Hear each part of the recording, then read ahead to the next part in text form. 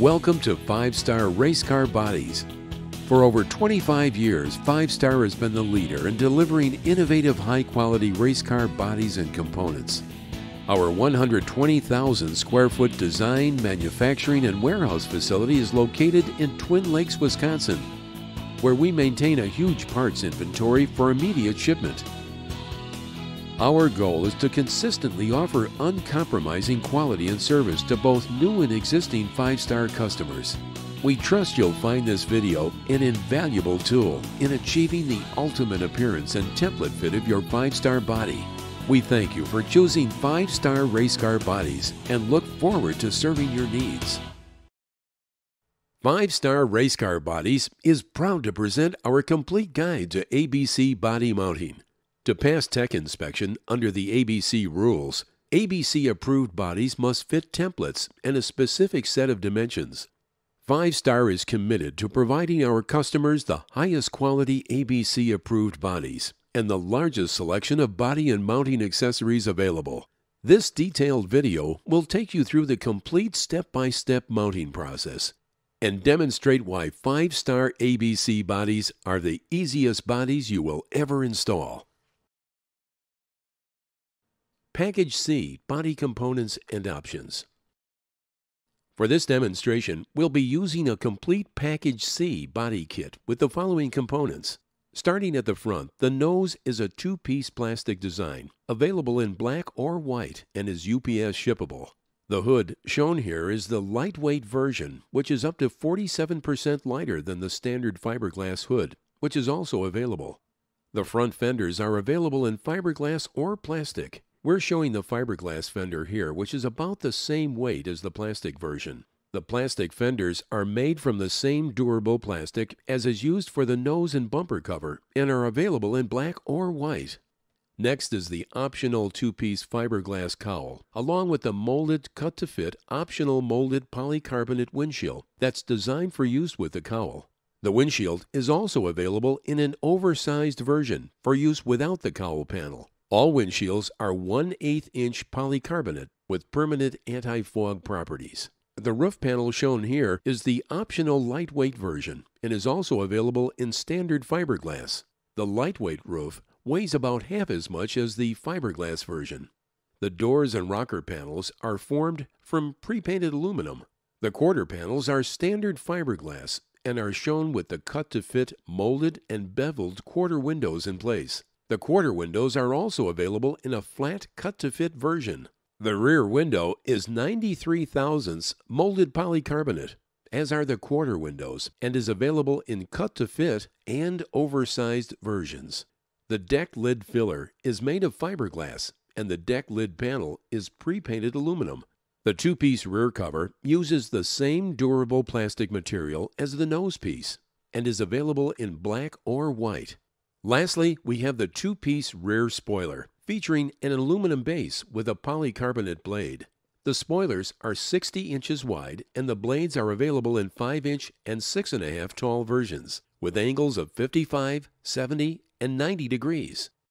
5-Star offers a comprehensive line of innovative high-quality accessories to aid in the body installation, beginning with the wood template set, ABC centerline, side-to-side left fender and right fender shown, aluminum template set, ABC centerline, side-to-side left fender and right fender shown, formed rear bumper installation kit, deck lid slider kit, deck lid bracket, deck lid hold-down kit, formed front bumper, available in 65 or 95 thousandths thickness, formed front bumper with 12-inch wraparound on right side in 95 thousandths thickness, front bumper installation kit, hood pin bracket, 3/8 inch hood pin kit with insert bushings, 1/2 inch hood pin kit, universal hinge kit, hood prop,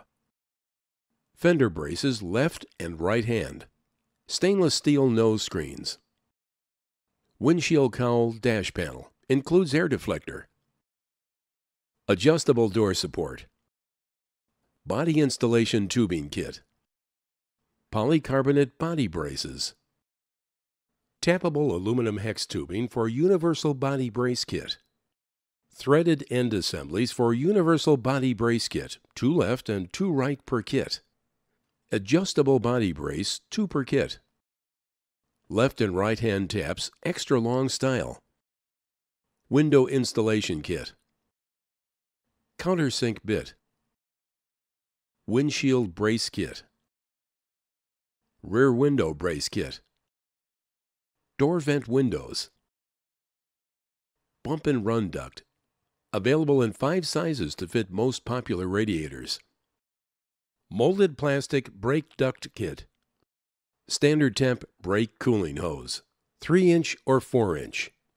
High temp brake cooling hose, 3-inch or 4-inch. Spindle mounted brake ducts, left and right. Brake cooling hose connector. Cowl induction cold air system, 4-barrel design. Available in 14-inch and 16-inch diameter. Also available in a 2-barrel design, 14-inch only. K&N air filter element in 14 or 16-inch diameter and assorted heights. K&N air filter cleaner. Curved wide-angle mirror. Flat wide-angle mirror. Drill bit kit. Cleco pliers. 1/8-inch Clecos, 3/16-inch Clecos, 1/8-inch small head multi-grip rivets, 1/8-inch large head multi-grip rivets, 3/16-inch small head multi-grip rivets in white, unpainted, or black, 3/16-inch large head multi-grip rivets in white, unpainted, or black, 3/16-inch small head multi-grip long shank rivet, 3/16-inch peel-style rivets, and aluminum backup washers in 1/8 and 3/16-inch sizes. 5-Star recommends the following tools to complete the body installation as demonstrated. You'll need hammers, safety glasses, and a dust mask. Sheet metal snips, left and right hand. A drill and drill bits, 1/8 and 3/16-inch sizes. Vice grip clamps.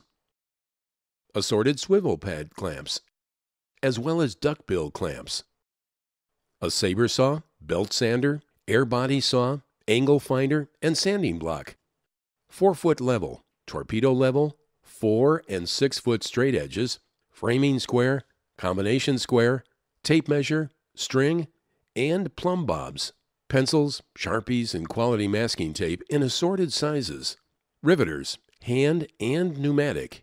Cleco pliers and Clecos, approximately 50 1/8-inch and 100 3/16-inch. Sureform shaver, assorted files, and a hacksaw. Before starting the body installation, there are a few very important steps you must take. First, find the most level area of your floor, which for many of you will be the area where you scale your car. This will help ensure the correct dimensions for tech inspection.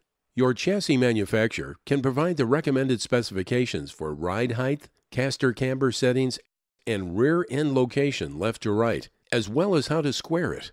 Take care to set these specs the way they'll be when you race. ABC rules recommend that all body dimensions, template inspecting and measuring, be done with the driver out of the car.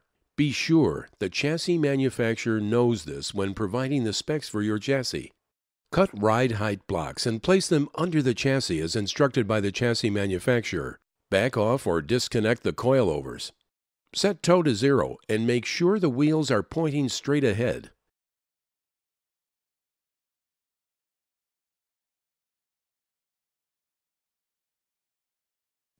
At this time, we're going to show you how to locate the centerline string through the car. To begin, we'll measure the center of the tire. We'll mark that. Then we'll measure over toward the center of the car, half the distance of the tread width, and mark the string that we've located from left to right. At this time, to help locate the center, when we get to the front of the car, we'll have to take a measurement using a level. We'll measure from the mark that we put at half the distance from of the tread width in the rear. We'll measure out to the sidewall of the tire with the bubble level and we'll have a dimension. This particular car is 38 5/8. Now we'll go to the front of the car, and using that number of 38 5/8, we'll take into account the camber in the right front wheel. So again, we'll put the level against the bottom of the tire, and we'll measure in 38 5/8. Bubble in the center of the level, and my mark at 38 5/8, and then we'll make a mark on the chassis. Now we should be able to go ahead and put our string through the center of the car using those two marks that we just established.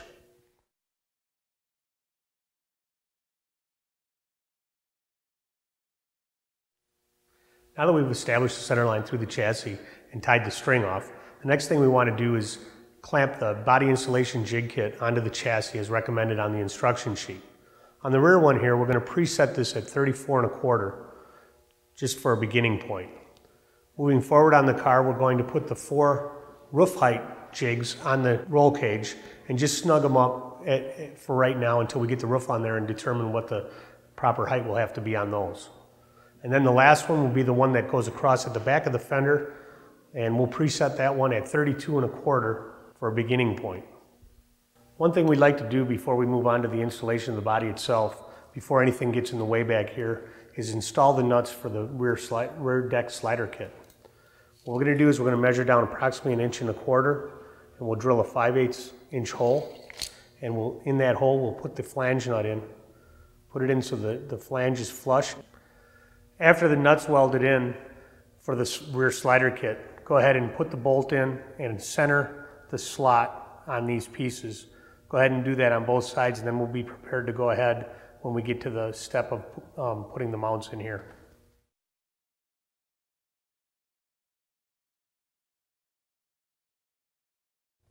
The next step we're going to take is the assembly of the nose. That's something that has to be done in preparation for mounting the body on the car. When you receive this part, you'll see that there's some overages and some places that have to be trimmed out. On the top, we have to trim this down to 1 inch as indicated by the mark here. That'll be for lining up with the hood pin bracket.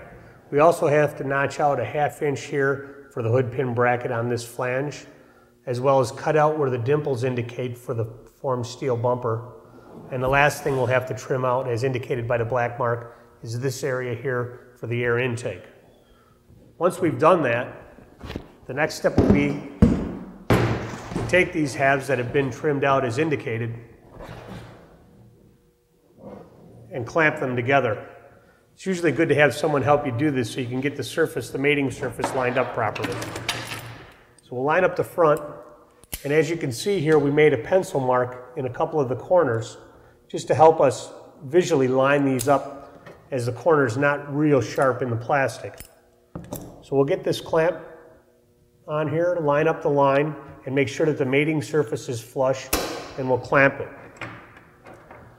Moving along, we'll continue that process of clamping the flange together, making sure that the mating surface on the outside of the part is flush. We'll have to put several clamps along here to clamp this to prepare it for drilling and riveting. All along, we'll want to make sure that the mating surface on the outside is flush. Now that we've clamped this together and we know that we have it lined up where we want it lined up, flush on the surface, now we can flip this nose over and we can drill the flange together to prepare it for riveting.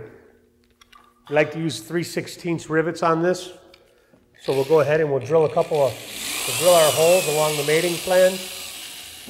For riveting this flange together on the plastic parts, we prefer to use the large head rivets as well as the large backup washer. So we'll go ahead and finish the riveting of this flange. Once we have all the rivets in here, we can remove the clamps, and then we're prepared to move on to the next step of the nose preparation, which will be installing the hood pin bracket. As you can see on the hood pin bracket, there's a centerline mark. That mark should line right up with the seam of the nose. We also want to keep the back side of the hood pin bracket lined up flush with the back of the flange of the nose where we trimmed it down to 1 inch. At this point, we can go along here and clamp the hood pin bracket in place, again keeping the back of the hood pin bracket flush with where we trimmed the flange down to 1 inch. Once we clamp across here in several areas, and we're confident that we have this lined up, we can go ahead and prepare to drill the hood pin bracket to the nose. On the hood pin bracket, we typically use an 1/8 inch drill bit, as 1/8 inch bits will be enough. We'll continue that process across the entire top of the nose into the hood pin bracket. Now that we've completed the drilling and clecoing of the hood pin bracket, the last step we have to do in the preparation of the nose is install the formed steel bumper. On all of our formed steel bumpers, we put the labeling to the right side of the car, and that'll carry on throughout any of our models. First thing we'll do in locating the steel bumper in the nose is we'll find the center line, the center of the bend on the center bend, and line it up with the flange. Then we'll go out to where we're going to make contact on the end with our bend. We'll make a mark at the top and bottom of the bumper. Then we'll make also a mark lined up with the center line of the bend. Then we'll move to the other end and we'll repeat that process on the top and bottom of the steel bumper and at the mark at the center of the bend. Then we'll move the steel bumper out of the way. Transfer this line that we made at the center of the bend to the center distance between the marks on both ends. And then we can drill our 3/16 holes on both ends that we'll use to attach the bumper. Now we'll put the steel bumper back in here. Again, getting it centered. Find our mark. We'll take a pencil. And coming through from the outside, we'll make a mark on the steel bumper. Once we have the first end marked, we'll take the steel bumper out. We'll locate the mark that we made with the pencil and drill a 3/16 hole.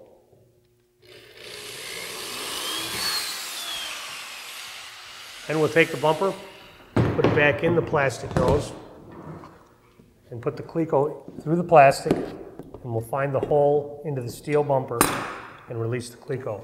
We'll go to the other end with the cleco installed in the first end, put the steel bumper down, pull it tight to the plastic, and again make a mark where we're going to drill our hole. And we'll remove the cleco, take the bumper out, find our pencil mark, and drill the hole. Then we can take the steel bumper and put it back into the plastic nose.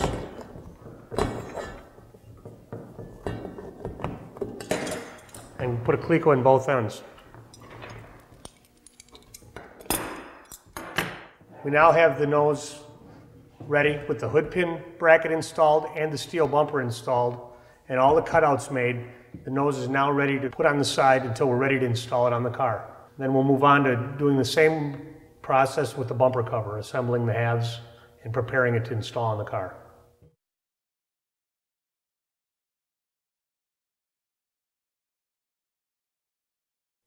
The next step will be the pre-assembly of the bumper cover. Again, as with the nose, there's some areas that need to be trimmed. On the top, we'll want to trim this to 3/4 of an inch along the top to accept the deck lid bracket. We have to go along here, angle out, and then go just slightly beyond the raised area to leave room for the quarter panel to fit in here on the end. The other area we'll have to trim out again is for the formed steel bumper. Once we have those trimmed out, with the top cut down to 3/4 of an inch, notched out on the end for the deck lid bracket, and notched out for the steel bumper, we can take the two halves and clamp them together. Again, we've made a pencil line in the recess to help us with the lining up of the two halves. Again, we'll have the surface flush, and we'll clamp it together. We'll move along down the entire surface, keeping the mating surface flush, and clamp it all the way along. Once we have the inside all clamped together, and that we know the outside is flush, then we'll go ahead and lay this thing down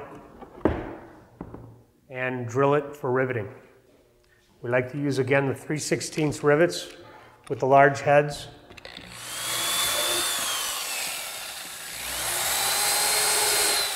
Once we have all the holes drilled, we'll go ahead again with our large head rivets and the large backup washers.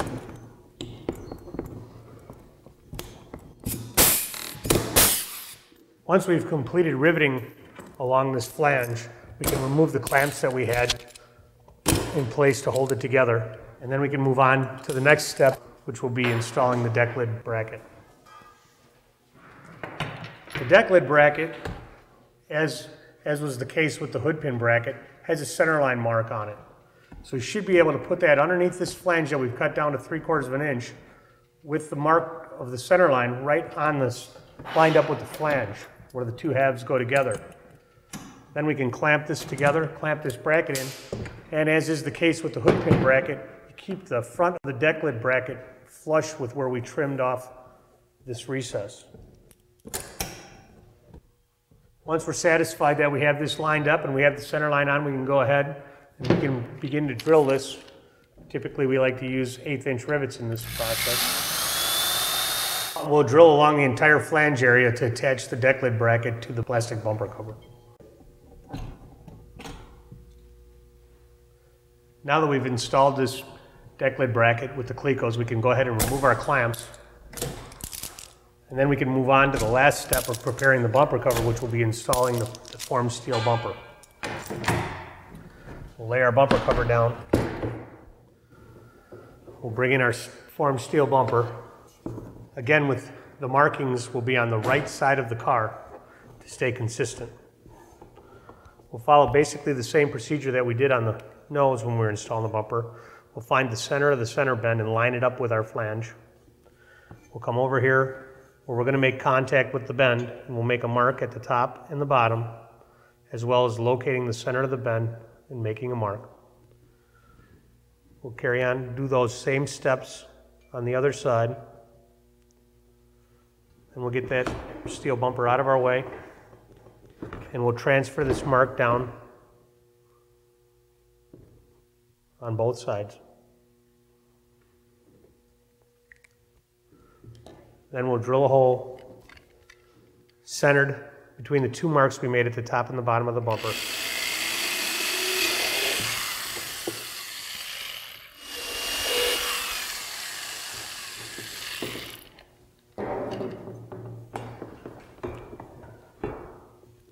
We'll get it lined up back on our center, and we'll spin one end out over the table.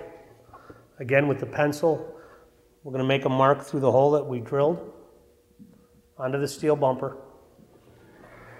Remove it, locate our mark, and drill a hole.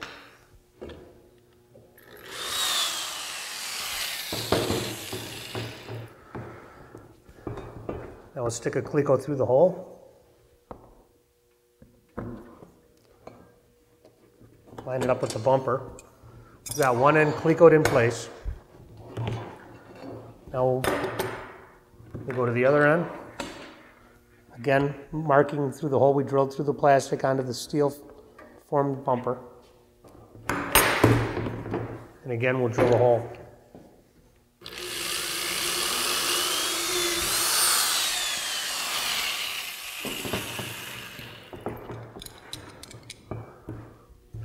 We have the deck lid bracket and the steel bumper in place. We're done with the pre-assembly of the bumper cover.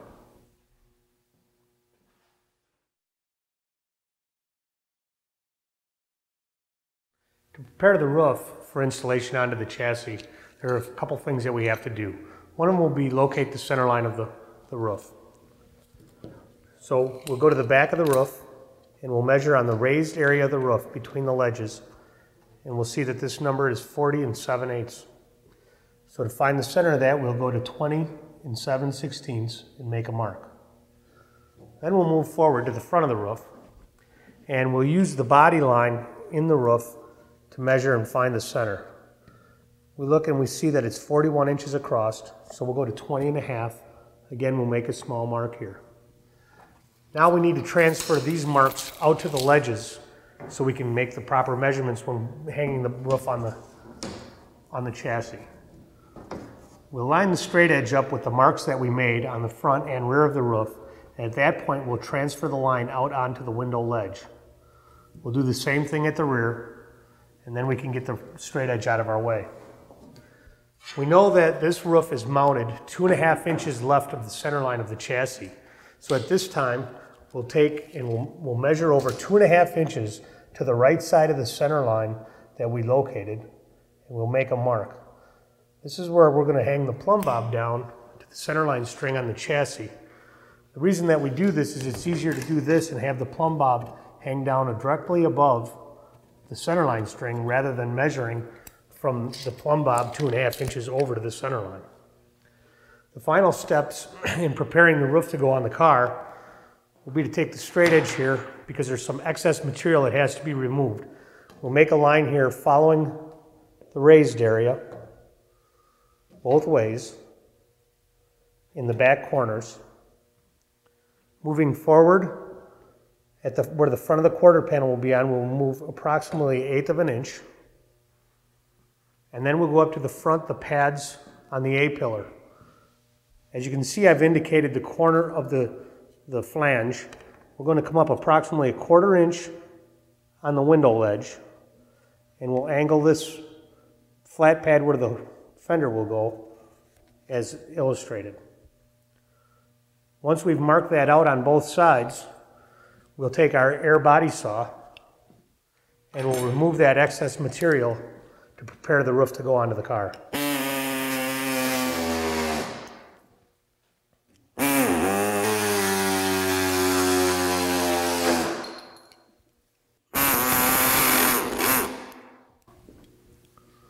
Once we've repeated this process on both sides, on both A-pillars and at the rear of the roof, we'll be ready to install the roof onto the chassis.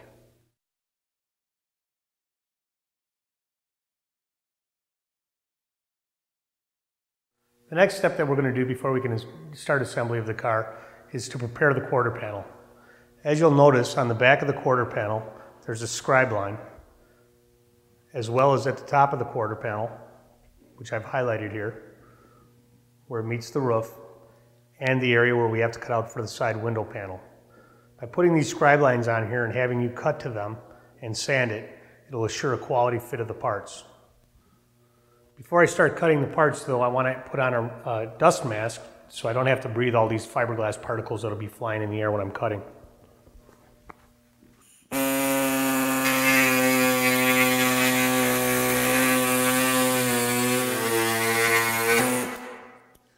Now to prepare to cut along the line on the window area, I'm going to drill a couple holes in the corners so we can start to saw easier.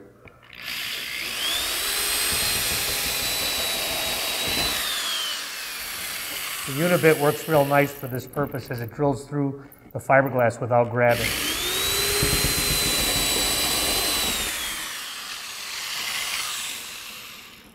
Then I'll go ahead and use the holes as a starting point to start the saw out.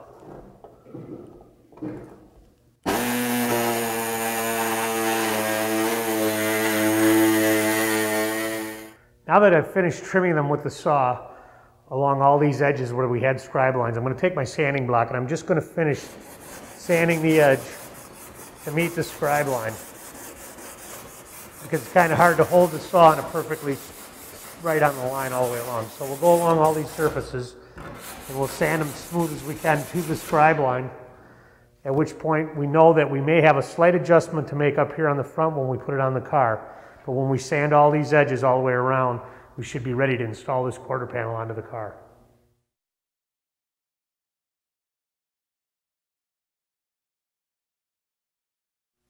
Now we're ready to begin installing the body on the chassis. The first step that we took is we put the roof up here on top of the body installation jigs. And we also put the plumb bob on the offset center line, the 2.5 inches over, as we talked about when we were preparing the roof. Also going to the back of the roof, we did the same thing, 2.5 inches off the center line on the mark that we made previously. And we have both plumb bobs hanging down approximately on the center line going through the chassis. The next thing that we'll have to do is put the quarter panel on. I'm going to put the right quarter panel up here in the recess that's provided on the roof for the quarter panel, and we'll clamp it in place, both front and rear. On the rear, we want to check the alignment and make sure that it lines up with the recess for the rear window, the top of the quarter, as well as on the roof. If the window ledge does not line up on the roof and quarter panel, it may be necessary to remove a small amount of material from the front edge of the quarter panel where it meets the roof. Now that we've got both quarter panels clamped to the roof, we're going to put a 7-inch block under the leg of the quarter panel at the front on both sides.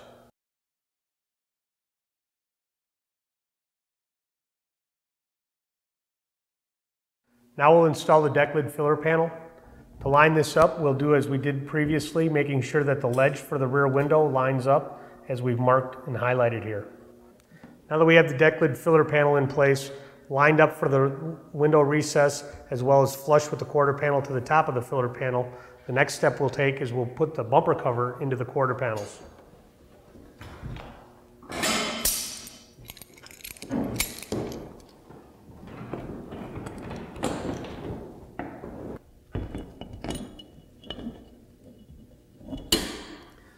As you can see, the quarter panel lays into the bumper cover, the recess on the bumper cover all along.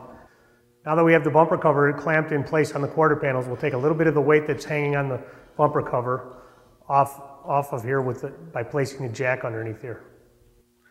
After we have the back of the car clamped together, before we go any further, we want to center the wheel holes on the tires. The easiest way to do that is looking through the car from the opposite side. We can see that we have an equal amount of spacing on the front and rear of the tire. We've done the same on the other side. So the next thing that we're going to want to do is set the roof heights. Before we set the roof heights though, one thing we do want to check is make sure that our plumb bobs are hanging down on our centerline string. We can see here in the rear that we're good. We'll go ahead to the front of the car and we'll check the centerline string, and we can see that the plumb bob is hanging down right above the centerline string. Once we've established that the plumb bobs on the roof are on the centerline string, we know that we're ready to go ahead and set our heights of our 4 corners of our roof. We know by looking in our catalog at the guideline dimension chart that there's a roof diagram that has the 4 corners of the roof, and there'll be 44 inches on this model. On the front, we want to go on the raised area right next to the body line with the level. We'll put the level on 44 inches on the ruler, and we'll adjust the roof until we make the bubble in the level. We'll repeat that on the other side without moving the ruler. By going to the same spot on the floor, we'll make up for any imperfections in the floor, and we'll know that both sides are at the same height. Again, repeating this process on this side, we go to 44 inches on the ruler. The level is level, and we can make any adjustment we need to make on this side. Once we've established this height is the same at 44 inches on both sides on the raised area in the front, we'll repeat that process in the rear. The intersection in the rear will be where the quarter panel meets the roof. It's 44 inches on both sides, and again, we'll hold the ruler in one spot in the center to make up for any imperfections in the floor. When we go to the back of the car and we measure the 2 corners here and get them at 44 inches, if we've made any major adjustments to our roof body jig, we know that we're going to have to go back to the front and remeasure and make sure that the heights stay correct. After we've established that all 4 corners are at 44 inches, as mentioned on the guideline dimension chart, we want to double check just to make sure that everything is correct by measuring back 10 inches from the windshield ledge on the original center line of the roof. And at that point, the roof should measure 47 inches tall. One thing we want to do before we build any permanent mounts to the bumper or to the roof is check the rear overhang. The rear overhang is one of the critical dimensions of the ABC body program. We're going to show you a quick and easy way to check it so you understand how to do it without the need of a referee to do so. The first thing I'll do is I'll take my framing square here and I'm going to find the center of the rear hub.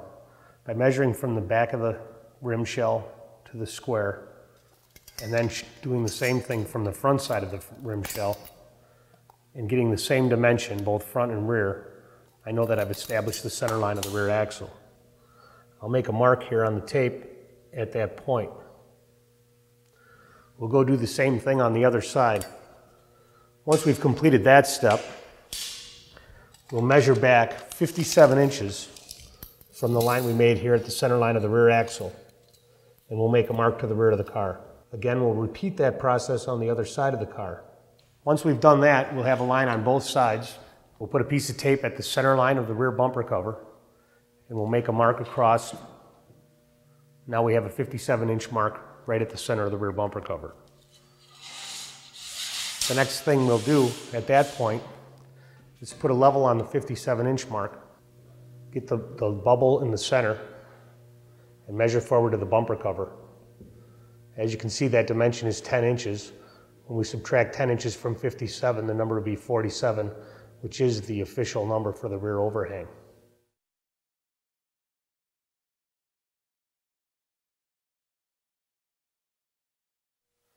A time-saving tool that we've developed at 5-Star is the 5-Star Roof Locating Fixture.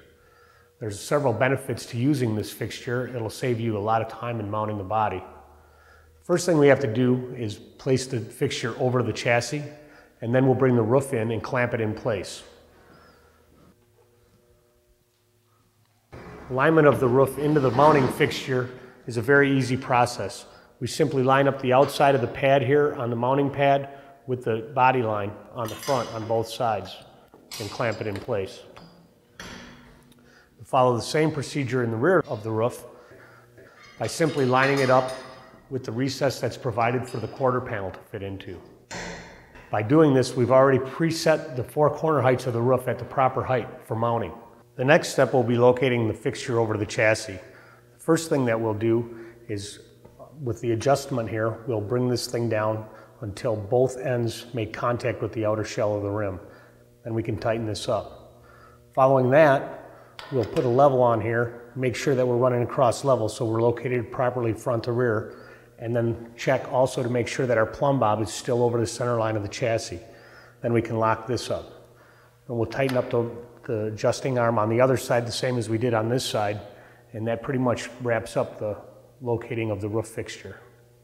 Once the 5-Star Roof Locating Fixture is properly located, we can be assured that the 4 corner heights of the roof are correct and that the rear overhang dimension will be 47 inches. We have eliminated the need to check the rear overhang by measuring it, as well as the constant remeasuring of the roof corner heights while adjusting the roof front to rear and side to side on the body installation jig. The use of the 5-Star Roof Locating Fixture has proven to be a great time saver. The next step we're going to take is mount the top of the quarter panel to the roof panel. I'm going to draw a line here to make some marks. Then we're going to come ahead a minimum of 3/4 of an inch from the rear window ledge, so we have room for our side-to-side template later on.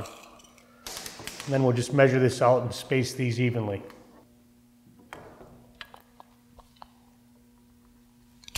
We'll go ahead and drill these at this time.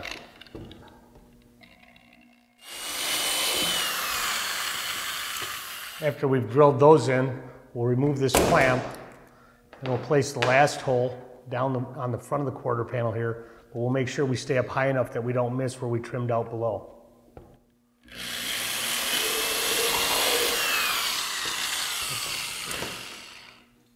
At that point, we'll move over to the other side and we'll repeat this process.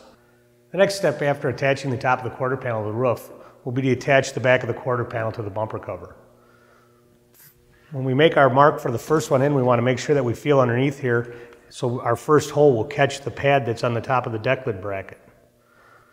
Mark it in here, and then we'll go ahead and we'll space out all of our marks down here. And then we'll go ahead and drill that through the quarter panel into the bumper cover.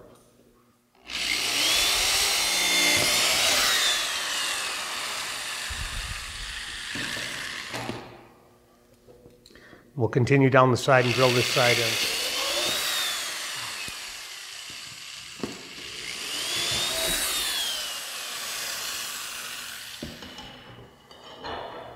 We'll repeat this process on the other side, and then we'll come back to putting our supports in for the deck lid bracket.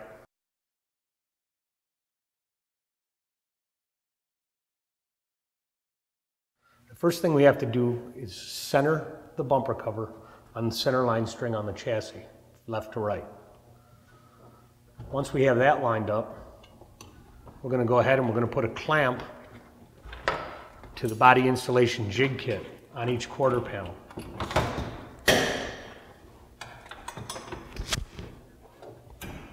Once both sides are clamped, we're going to check our height and adjust them with the body installation kit. We'll tighten this up. 34.5 is going to be measured right at the back of the quarter panel at the intersection of the bumper cover. We'll do that on both sides.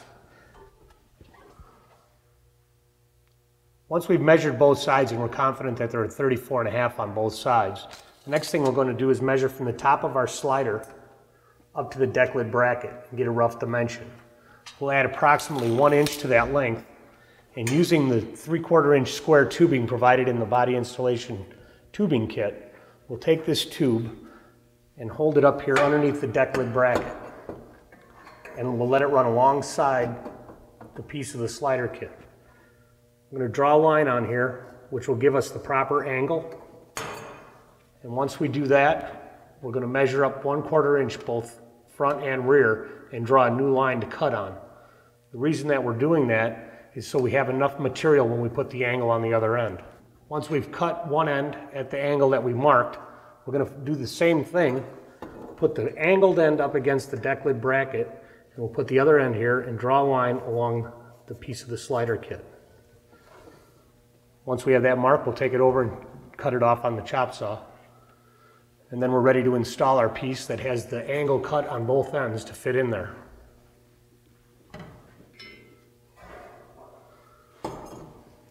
We'll place this piece on top of the piece of the slider kit and underneath the deck lid bracket. At this time, we'll put a torpedo level on the side of this to make sure that we have the piece going fairly straight up and down. Get the level in the center. We're ready to go ahead and tack this piece in. Put a tack on both the top and the bottom.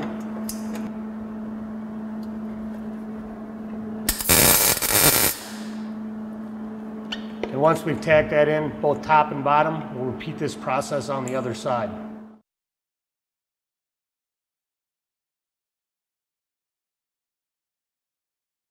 To install the rear bumper installation kit, we're going to take the piece that comes in the kit. We're going to go down here and we're going to take a rough measurement. We'll get a dimension. Again, we're going to leave it a little bit longer than we need it to be. And we're going to take the stick and go from the notch, and we're going to measure over and make our mark. This time we'll go and cut this tubing on our chop saw till we have 2 pieces that length. The next step is to take the 2-inch square tubing that's provided in the rear bumper installation kit, and we're going to take it over to the drill press and we're going to drill a 5/16 inch hole through both sides for our mounting bolt. Once we've done that, we're going to take the stick that we rough cut and we're going to place it through here with a deeper notch towards the outside of the car. I'm going to take this down, put it in place with the notch up tight against the rear bumper. I'm going to center the 2-inch square on this piece.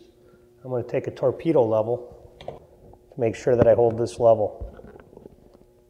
Once I have that level and I have the 2-inch square where I want it, I'm going to clamp it so it can't slide in and out. I'm going to take a Sharpie and mark so I can trim off the excess behind the 2-inch square. Once we've done that, we'll take our piece out that's clamped. We'll take it to the drill press and we'll drill our 5/16 hole all the way through. And then we'll take this stick out of here and trim off the excess. To continue with the process of mounting the rear bumper, we're going to put the centerline template on the car. And we're going to check and make sure that it fits nice and tight with no gap along the back here. Once we've determined that, we're going to get the template out of our way. And we're going to double check that height with the ABC dimension of 34 7/8. Once we know that's at 34 7/8, now we want to take into account for any sag because there's a little bit of give in the 1 3/4 round into the 2-inch square. So what we're going to do is we're going to raise this area where the spoiler mounts up 1/4 inch. Once we've done that, we're ready to go ahead and put the stick in to the rear bumper. We'll bring this in here, make sure we've got our notch nice and tight. Then we'll take our level,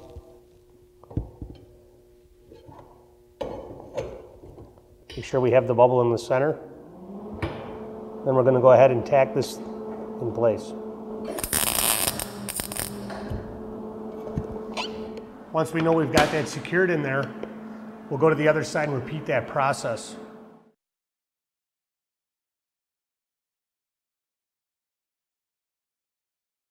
The next thing we want to do is make a brace for underneath the deck lid filler panel. The first step in doing that is we want to take the adjustable piece of our body installation jig kit and we want to bring this up so it fits nice and tight to the template.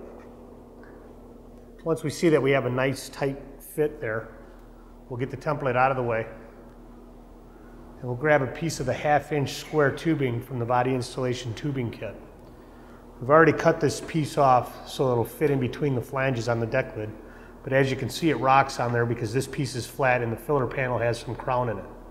So we'll have to go put some arch into this piece.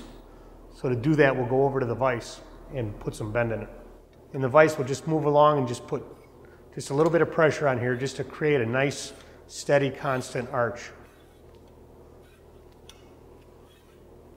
Once we've got the arch in here, we're going to lay it on the back on the filler panel. We see that it fits the crown nice and tight. One step that we'll want to take is we'll want to check and make sure that we don't have any flat spots in this. So we're going to go over to the table and just draw a line and flip it over and check it. Once we've laid this piece down on the table, I'm going to take and draw a line along this thing. At that point we can pick it up, flip it over, and make sure we don't have any flat spots and that we have a symmetrical, nice symmetrical piece here. Once we know that that's good, we'll go back to the car and we'll install it inside the filler panel. Now that we have this piece bent to fit the contour of the filler panel from side to side, we're going to take it and put it underneath the filler panel and locate it just ahead of the recess for the deck lid. And then we'll clamp it in place.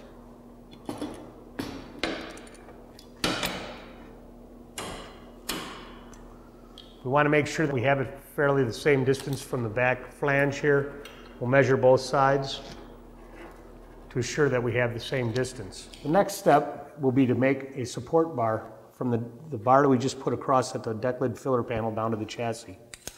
So we'll measure from here up and we'll get a measurement.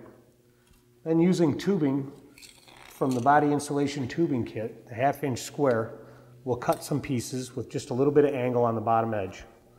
We'll go ahead and put that in place, and then we'll use the torpedo level to be sure that we have it nice and straight up and down. Once we have the support in place and we're happy with it level up and down, we'll go ahead and tack it in.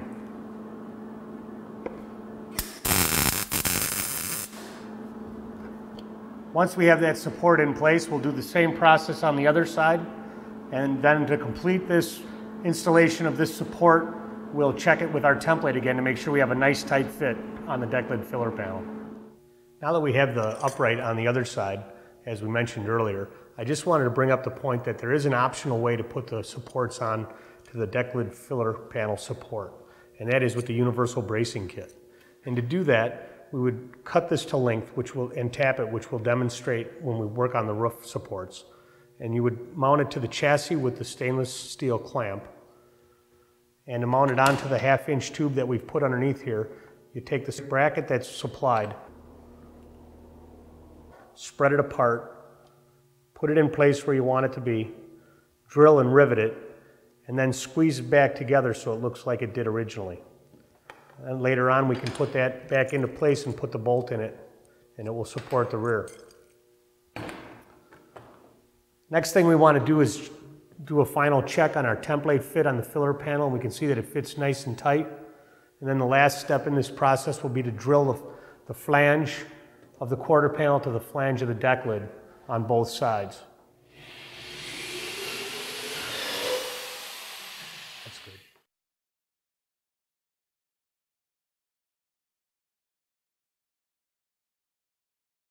Now we're ready to install the right door on the project car. Take it over here, and we'll start at the back of the door into the quarter panel. I'm going to fit this corner of the door into the recess provided at the top of the door. We'll clamp that in place, making sure that we have a nice tight fit. And I'll go down to the bottom of the quarter panel, and I'll adjust the quarter panel leg forward or back, whichever is required to make a nice tight fit along this seam. I'll clamp that in place, and then I'll move the 7-inch block underneath the door at the back. Then I'll move around to the front of the door.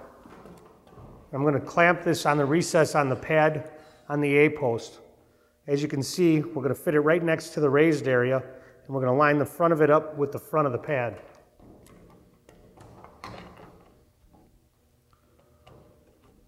We'll clamp that in place. And then the last thing we'll do is we'll go down and we'll put our 7-inch block underneath the front of the door like we did in the rear. The last thing we're going to do right now on this right door is check the height at the rear of the door. And as you can see, it's at 32 3/4, which is the recommended height. Now that we've got the right door in place, we'll go ahead and we'll drill it into the quarter panel, and then we'll go over to the left side of the car and repeat this process.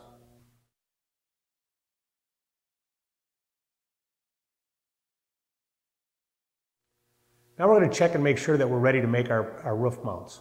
What we want to do is, one more time, check and make sure that the plumb bobs are still on the center line going through the car. We also want to make sure that coming around the side of the car, we have our 7-inch blocks under both doors, front and rear. And then we're going to check and make sure that our fit on our center line template is correct. What we've done here is we've used some components from the body installation jig kit, moved them over on the center line to make sure that the roof is up tight like it should be, fitting properly front and rear of the roof. And we'll leave those in there during the process of building the roof mounts. Then we'll remove the centerline template and bring in the side-to-side template, which is required for ABC program. I'm going to place that at the back edge of the roof. The back of the template should be right even with where the top of the windshield will be. And then on the front side, we'll bring in a combination square to make sure that this template is mounted 90 degrees to the surface of the roof, which sets our angle for this template.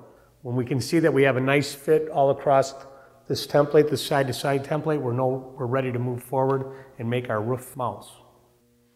Next, we're going to show how to use the half-inch steel tubing that's provided in the body insulation tubing kit to make permanent mounts for the roof. These will be welded to the roll cage, and what we've done is we've gone in here and we've measured a length that we want to use, and we've added probably 1.5 inches or so to that length. We're going to want to go to this cleco over here that holds the roof support. By angling our bracket, our roof brace over to here, we know that we're going to still fit the template like we need to. What we've done here is we've taken and we've flattened one end and drilled an 1/8-inch hole in it and bent this so we'll fit the contour of the roof. We're going to put that in place.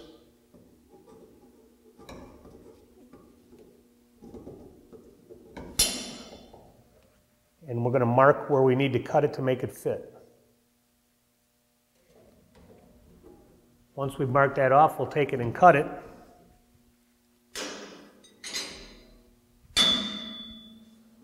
And we'll put the one that's been cut to fit in place. Make sure that everything's still fitting properly. We'll go ahead and tack this in place.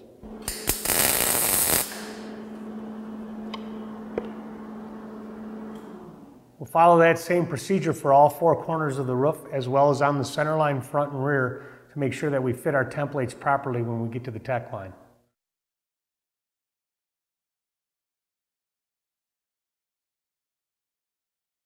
Now we're going to show you the 5-star preferred way to make the roof mounts.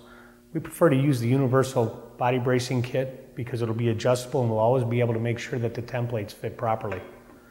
One of the kits we'll use here will be the hex tubing, which is hollow, so it's ready to accept a 1/4-inch tap. We'll also use the rod end kit, which each kit comes with 2 left-hand and 2 right-hand ends. And we like to use the taps offered by 5-star, the left-hand and right-hand. As you'll notice, they have an extra long shank, and we can just go ahead and mark on the shank 1.5 inches to 1 3/4 in, so when we go through the tapping of the tube, we know that we got the threads in deep enough. We won't force it in, we'll just go in as deep as until it wants to slow down, and then we'll back it out. We'll blow it off with the air blower and shoot a little more WD-40 on there so it doesn't bind up. We like to use a drill for this process because it speeds the process up a great deal. The key is not to go in too deep. When it starts to bog down, you want to stop and back it out. It'll require going in and out of the tube several times to get to the threads to the depth that you want them. As you can see, we have no problem getting into the tube 1.5 inches to 1 3/4 using the taps that are available from 5-star with the extra long shank that they have on them. That way we'll have plenty of room to get the threads on the rod end into the tubing. After we have one end done, we'll go to the other end and use the opposite, whether it be right or left hand, and we'll thread the other end, and then we're ready to assemble the ends on there and put them into the car. As you can see, we've installed the rod ends into this tube that we previously tapped, as well as the stainless steel clamp through the slotted end on the saddle here to go around the roll cage. The other thing that we did is drilled to offset an 1/8 inch hole because the center hole is a little too large for the 1/8 inch that's going through the quarter panel. This time we'll install it using that rivet.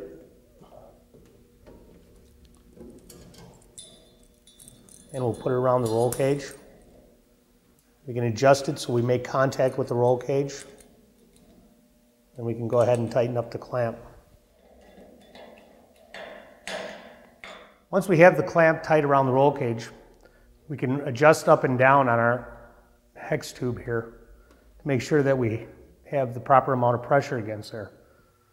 Then we can remove the clamp on our roof mounting fixture. We can see that it's fitting nice and tight to the flange. If it was low, we could adjust it up or whatever we have to do to make it fit properly. We'll go around the roof and we'll do all 4 corners as well as the center line front and rear of the roof. The last thing we'll do then is put our templates on to make sure that they still fit properly, and at that time we'll go ahead and jam up the jam nuts on each of these roof mounts. Once we have all those jam nuts tightened up on all the roof mounts all the way around the car, we're ready to go on to the next process, which will be mounting the front clip of the car.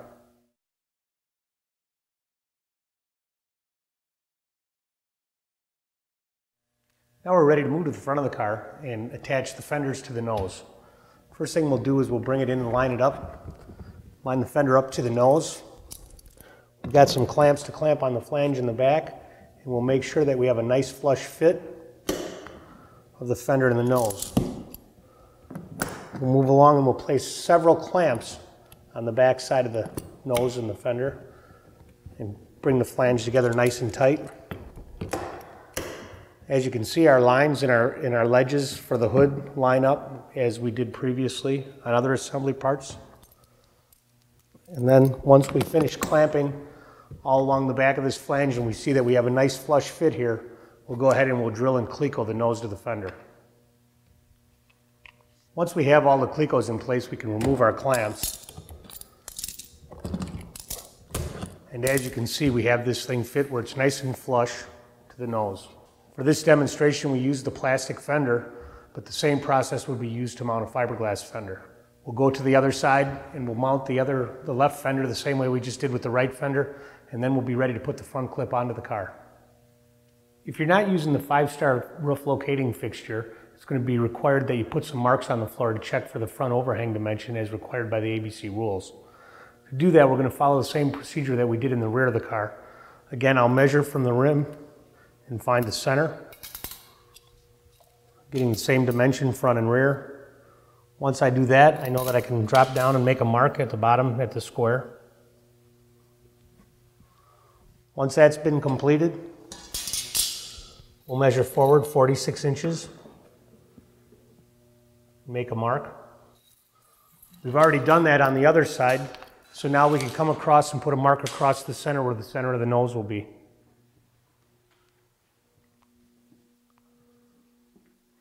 Once we have the marks on the floor that we require, we're ready to put the front clip in place on the car.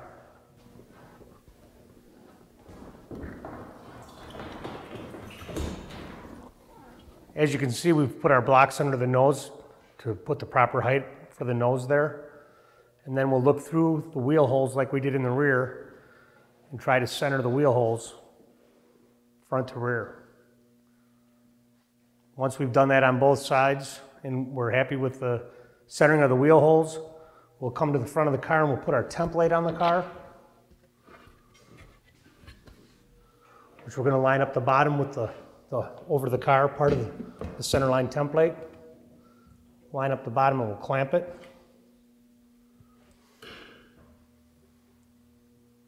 Then we'll come up here making sure that our template is fit tight, lined up. We'll bring our framing square down and we'll see that we have our front overhang properly adjusted.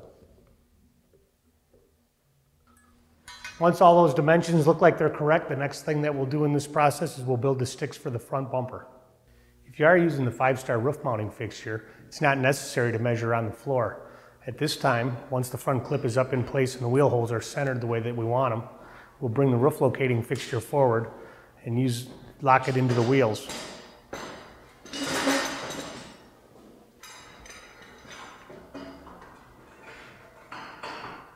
Once it's locked in place with the wheels, we'll put the crossbar on it. Again, holding our template in place, and we'll check our front overhang, which is indicated on the crossbar. And we'll see that it's at 46 inches as required by the ABC body rule.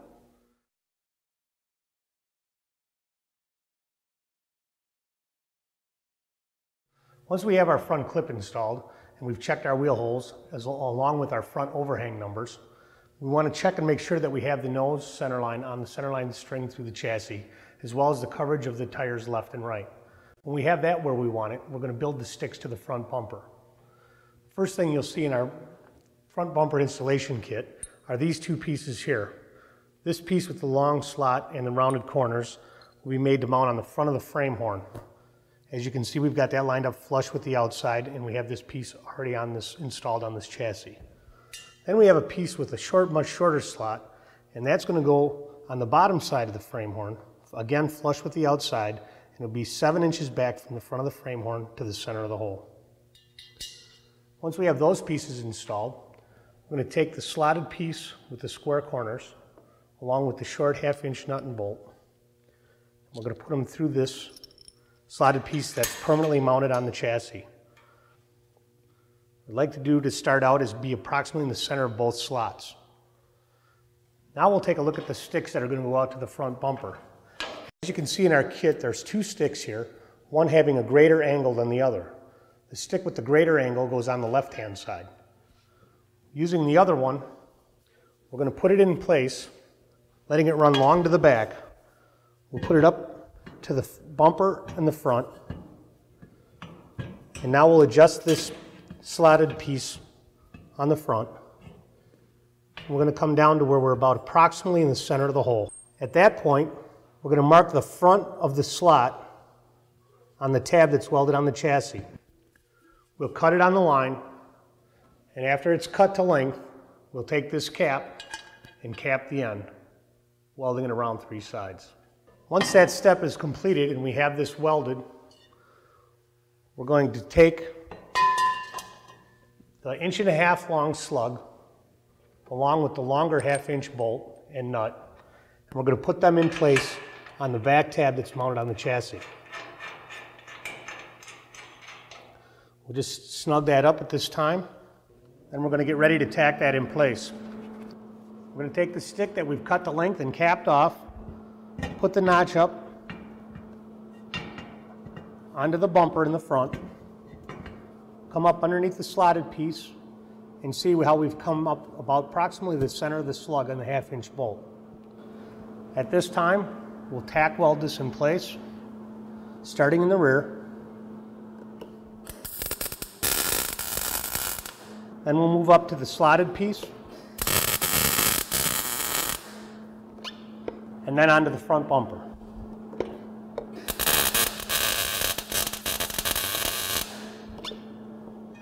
At this time, we'll just double check and make sure nothing moved before we got this tacked on. And if we're satisfied with that, we'll put a couple more tack welds in place. Then we'll go to the left side of the car and repeat this process. Once we have these tacked in place, we can strip the nose off and go ahead and weld everything up permanently. Bolt it back together, put the nose back on.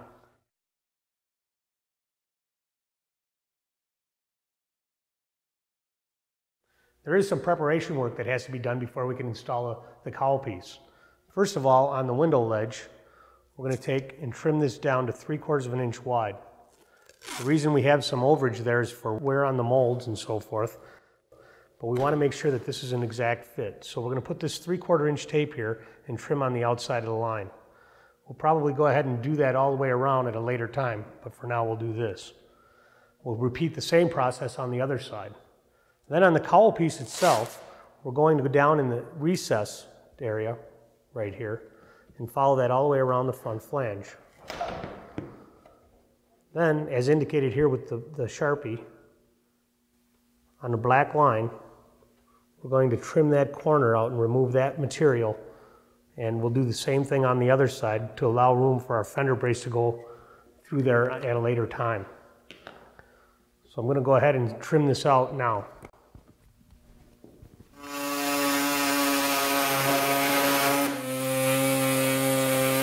I'm going to go ahead and repeat these processes on the other side, and then we'll come back to installing the cowl piece.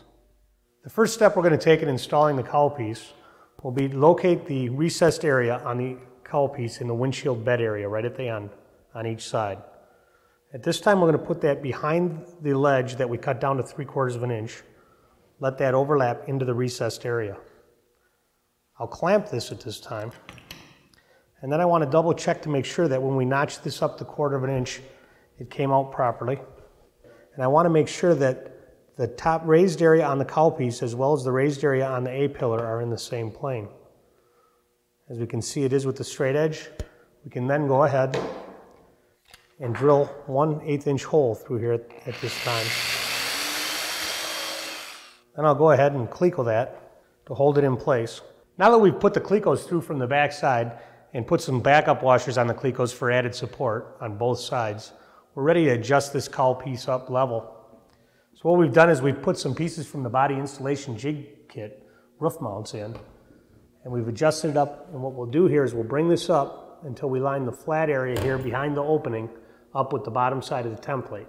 We'll lock this up, and then we're ready to move forward and trim our fenders and drill them into the doors.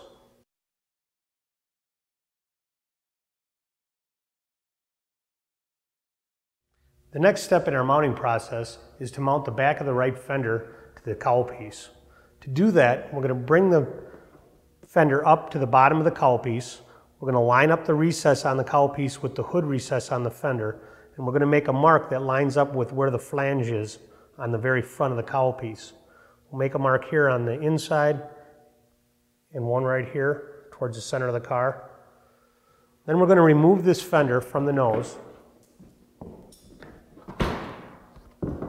We're going to draw a line between our marks as well as along this entire flange area. And on the back side, we're going to remove this flange on the back of the fender so we can slide that underneath the A-pillar for fitting in the next step. What we'll do at this point is go ahead and either with snips or your air saw, we're going to remove the material as we marked it out.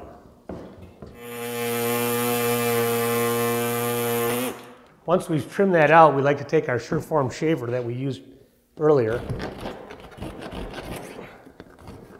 We'll just clean off the excess material where we trimmed it with the saw. As you can see, by using this, we can make a nice uniform thickness of this area to lay into the recess on the cowl piece. Then the next step is we'll put the fender back in place with the clecos and we'll lay it in onto the cowl piece. Once we've trimmed and notched out this fender at the hood ledge, we're going to put this back in place, and we can see how it lays right into the recess on the cowl piece after we've notched it. Now I've marked it in 1/4 of an inch. I put a couple marks, and I'm going to drill an 1/8 inch hole at this time through the cowl piece.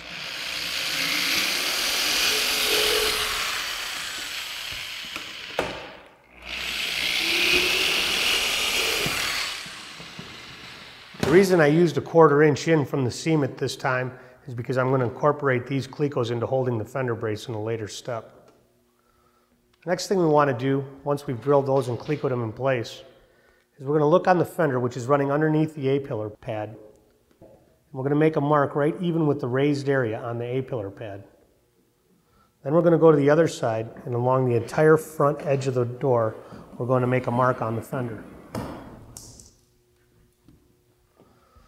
I also want to make a line that lines straight up with the door edge. I'm just going to make a small mark right here.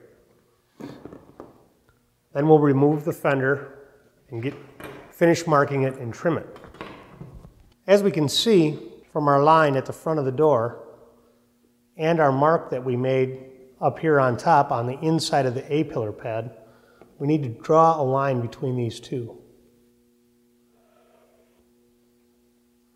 Then I can lay it on this line that we made even with the door edge, and I'm just going to make a small reference mark here. I'm going to come in approximately 1 inch on an angle here, so I don't catch the cleco that's holding the A-pillar in the door. I'm going to angle in. Then along this entire edge, we're going to go 1 inch behind the mark of the leading edge of the door. Once we've marked that out, we can see where we're going to trim that. Make sure to trim on the rear line, the one that leaves us 1 inch to go underneath the door. You don't want to make the mistake of trimming on the front line, which is the leading edge of the door, or your fender will be too short.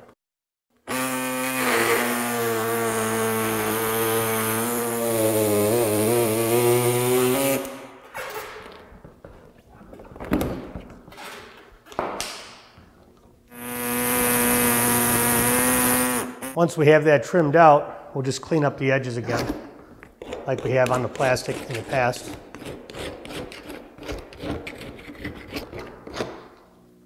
And we'll reinstall the fender back onto the car. Now we've put the fender back on, installed it, put the clecos back in at the back onto the cowl piece as well as into the fender. Now that we know that we have this clamped in, what we've done is put a clamp on the door here at the roll to make sure we have a nice tight fit. We can see that by trimming and making the line, it fits nice and tight to the pad here on the A-pillar. And so, seeing that we have a nice fit all along here, we're ready to go ahead and drill and cleco this fender into place.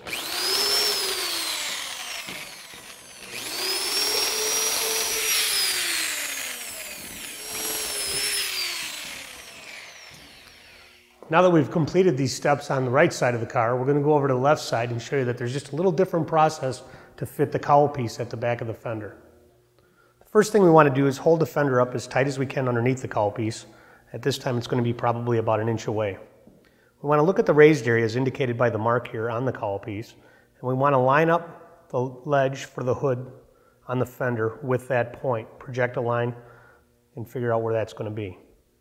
Then what we're going to do is make a line on the fender where the flange goes down on the front of the cowl piece, on the raised area right next to the hood ledge.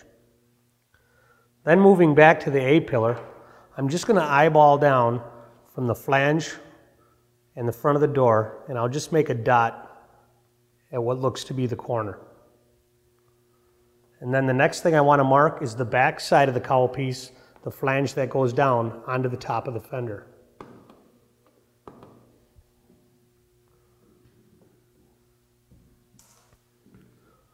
The next thing I want to do with the fender still up in place is I want to look and measure on approximately the same angle that this hood ledge is on the fender, and measure from the front where we trimmed out on the flange down back to the raised area on the corner.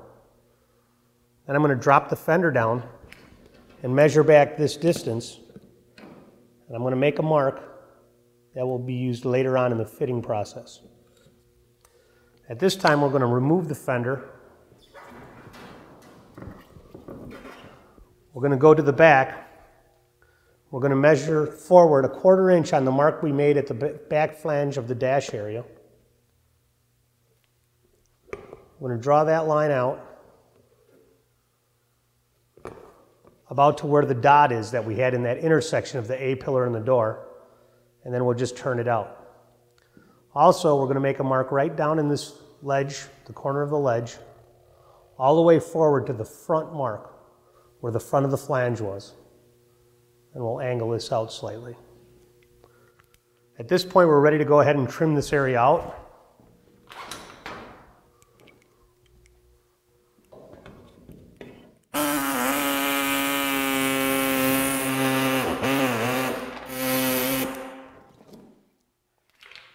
At this time, I'm not going to concern myself with cleaning up these edges other than just brushing off the loose plastic. We're going to put the fender back in place. Again, we'll go underneath the cowl panel. We'll put a couple clecos in front to hold it where it belongs. And now we're ready to make some final marks on this piece. What we're going to do, we'll take our clamp once again, and we'll just kind of lightly clamp this up in place. Again, we want to project the line from the hood recess to this corner. I'm just going to put a clamp there for the time being.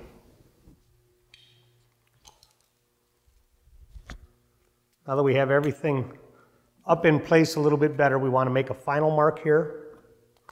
Again, we'll measure back, and we know that we're going to go from that mark we just made, because it's up in place now. We'll go back that distance when we take this out.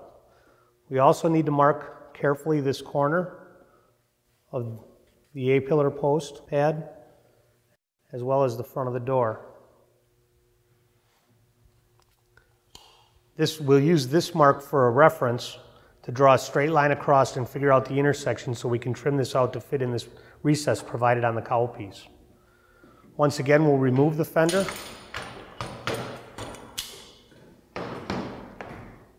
And we're going to go ahead and mark this out for our final trimming. I'm going to come back the distance that I measured following this angle. I'm now going to measure in from this corner that we used for a location that we marked out on the fender. I'm going to take this dimension, and I'm going to measure in following that same line as the front of the door. I'm going to get a mark of a corner here, and I'll use that last mark that I made after we got it fit up in there. I'll draw a straight line. That'll be our final trim line for that section. We'll go ahead at this time and trim that out.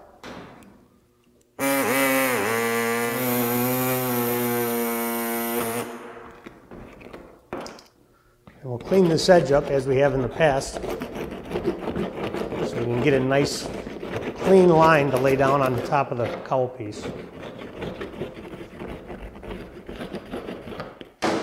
And we'll put the fender back in place, this time on top of the cowl piece. We'll cleco it back into the nose.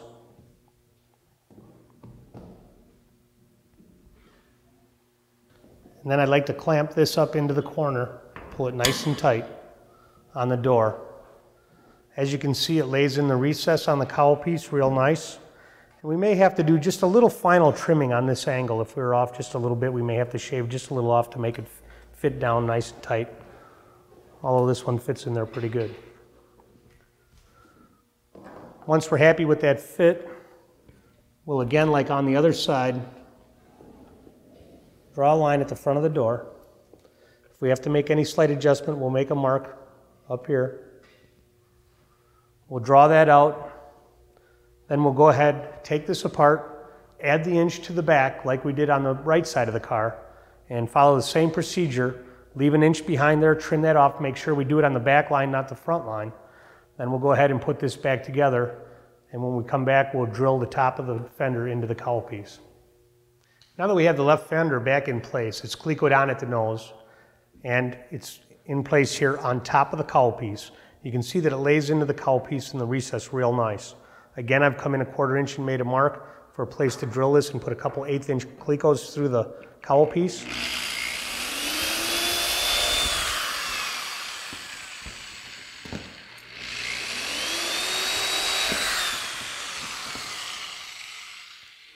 Again, the reason that we come in this 1/4 inch is later on we're going to incorporate that into the fit of the fender brace. Once we've done that, we can see that we have the back of the fender laying real nice into the A-pillar pad now. Everything is fitting nice along here. We're ready to go ahead and start drilling through the door into the plastic fender.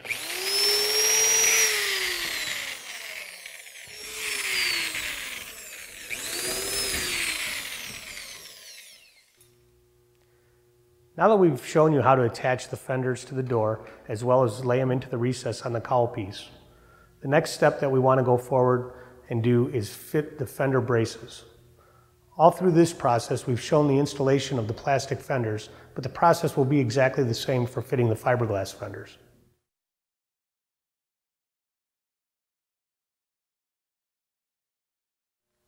The next step we're going to show you is mounting the fender brace.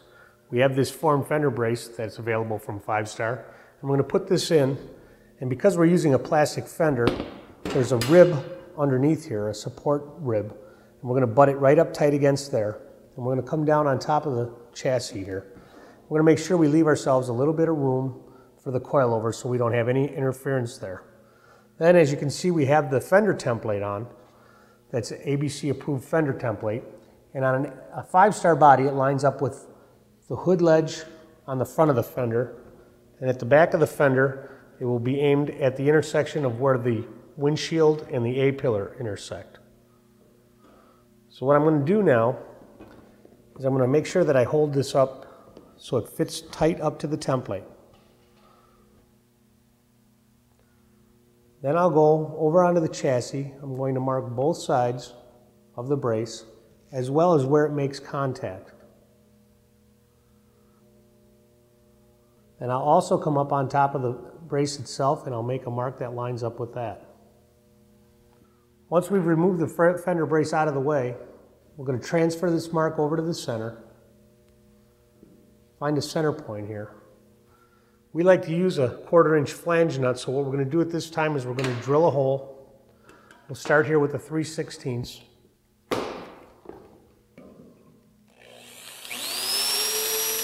Then we're going to have to ream that hole out big enough until it accepts the flange nut. As you'll see, when that fits in there, it's on an angle, so that way the top of the bolt will be on the same angle as the top of the brace where it angles up. Once we have that hole drilled to the proper size, we'll go ahead and we'll weld the nut in there, into the chassis.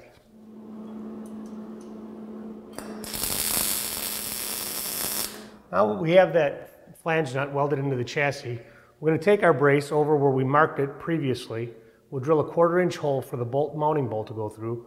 And then once the hole is drilled, we're going to make a mark about an 1/8 inch beyond the hole, and we'll cut off the excess. Now that we've drilled our hole in the end of the brace and cut it off the excess material that's an 1/8 inch beyond the hole, one other step we like to do is take a piece of the 3/8 inch tubing provided in the body installation tubing kit and cut it off to the proper length to fit inside this tube. The reason we like to put this piece of tubing in the end of this brace is so this won't crush when we bolt it to the chassis. Now we'll go ahead and we'll put the brace in place into the nut that we welded into the chassis. And we'll snug it up at this time. Then we want to put our fender template back on the car, line it up properly, again, so it's intersecting with the hood recess at the front and lining up with the intersection of where the windshield will be and the A-pillar. You can see we have a nice fit along here. So the next thing we want to do is see if our brace for our fender lines up, which it does. It comes right underneath this hole that we put in when we mounted the fender to the cowl piece. So at this time, holding everything together here, I'm going to go ahead and drill an 1/8 inch hole into the body brace.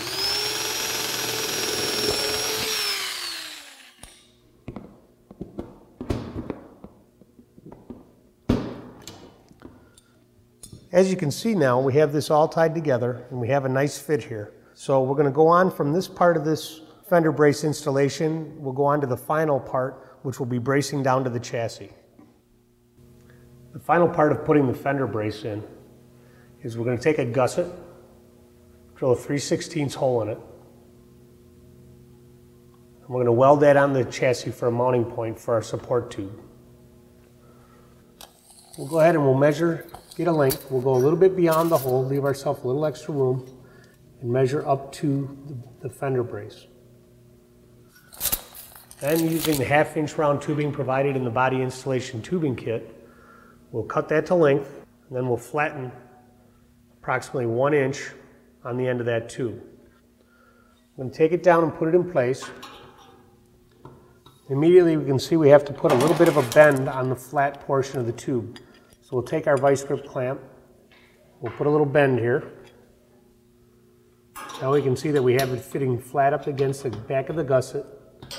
And when we have it up to the fender brace now, we can see that we have to put a little bit of an angle on the top of the tubing. So as you can see here, we've ground a little bit of an angle, so it will fit up flush to the fender brace when it gets put in place. Once we have that accomplished, go in here with our clamp. Once we have it fitting nice where we know we have a nice fit onto the fender brace itself, we'll go ahead and we'll tack in the top of that tube to the fender brace. Once we have that tacked on there, the final step is going to be we're going to put the template back in place on the fender. Line it up properly.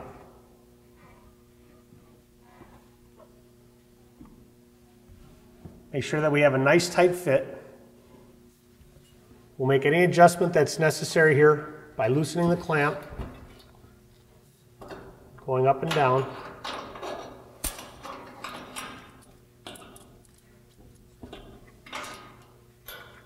Then once we have the proper fit all along the template, the last thing we're going to do is go in here and drill into our brace, our upright that we just made.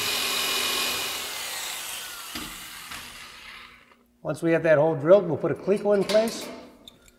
We'll remove our clamp, and at a later time when we strip the fender off, we can finish our weld to our brace, but you can see that we have a nice strong support for our fender that we know will keep the fender up, fitting the template, and meeting the requirements of the ABC rules. We'll follow the same procedure on the right side of the car, putting the fender brace in and making the support in the rear. To assure that we have the proper template fit on the front of the fender at the intersection of the nose, we've lined up our template with the hood recess, as we said earlier, and the A-post. And when we look forward, we'll see that it's right on the mark that we made 26.5 inches from the center line as recommended in the ABC rulebook. Now that we know that the template is fit properly on here, we can see that we have just a little gap. To help assist in the adjustment of that gap at the front, we're going to take a gusset, standard gusset, and bend it about 45 degrees, as well as drill a 1/4 inch hole in it. Then, with one of our universal body braces, you can see that I've attached the gusset on the bottom, bolted it on. I'm going to hold it up here to the hood pin bracket, near to the gusset that's welded on for the hood pin nut. I'm going to make a mark here. Then I'm going to take a 1/4 inch drill bit. I'm going to drill right through the hood pin bracket. Once we've got that hole drilled through the hood pin bracket, we're going to put a bolt through there.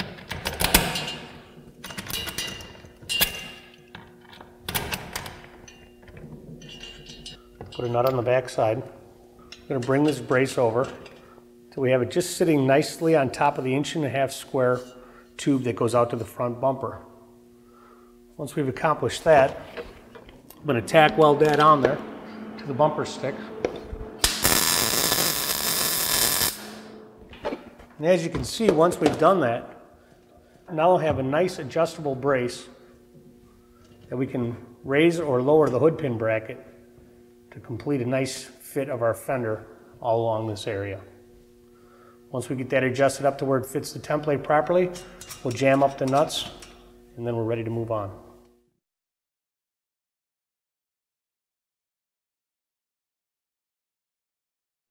The next thing I want to show is how we use the adjustable door support to support the right side door on the car. What we're going to do is we're going to take this support in, we're going to lay it on top of the right door bar. In the back, I like to come back and cover the area of the recessed flange on the quarter panel. We'll go up against the door, and at this time we'll make a mark on one side of the slot. Here I'm going on the back side of each slot to give myself a reference mark. What we're going to do is we're going to take this out of there then, remove the door, and drill holes and put flange nuts in there so we can bolt this in and make it adjustable. Once we have all these holes drilled out to the size that we know that will accept the flange nut, take our right side door adjustable support. And we're going to put the bolts and the nuts on here. The reason we're going to do this is we want to make sure that we get the proper spacing. So we'll go ahead and put all 3 of these on.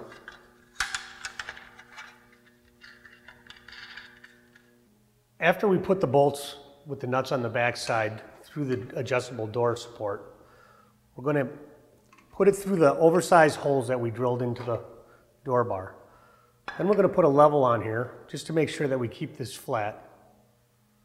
And at this time, to assure that we have proper alignment for the slots with the nuts, we're just going to go through the slot and just put a tack weld on each one of the nuts.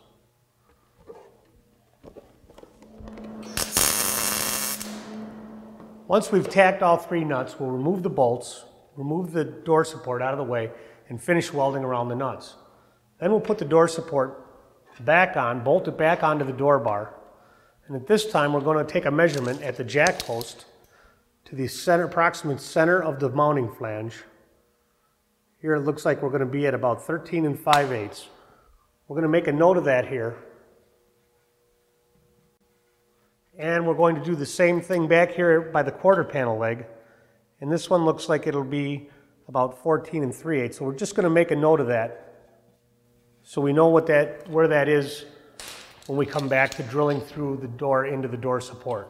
Once we've got that done, we're going to go ahead and we're going to take time to put the door back on, install the door back on the car in place. Now we want to show the final steps to mounting the door support on the right side of the car. To make sure that we have the door support mounted properly in and out, we're going to take a straight edge at the bottom of the door forward to the contact patch of the right front tire. We want to angle back at a nice constant angle and show that we're just slightly outside of the sidewall on the right rear. Once we know that we have that adjusted in and out and that will work, we want to also check with a framing square. We want to make sure that we're perpendicular to the ground, approximately 14 to 15 inches up from the ground, so that this area is flat as per the ABC rule. After we have those adjustments made, the final thing we want to do before we drill the door into the door support is we want to check our side-to-side template to make sure that we have it at the right angle, positioned properly on the top of the quarter panel, and that we fit all along here a nice tight fit within spec. After we have that portion done, we're going to go back down to the side of the car. Using the dimension that we took when we measured previously, we're going to measure up from the ground and see that well within the tolerance that we had for the downward flange on the door support, we'll be able to use the hole that we previously drilled here. So at this time, we're going to drill right through there and into the door support.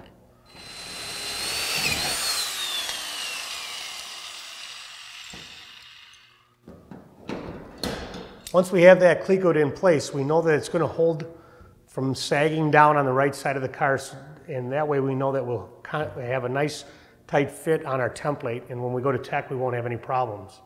Then we'll go forward, measuring up at the jack post where we measured previously, and using the dimension that we had, we're going to make a mark on the door, and then we're going to go ahead and drill into the door support here also.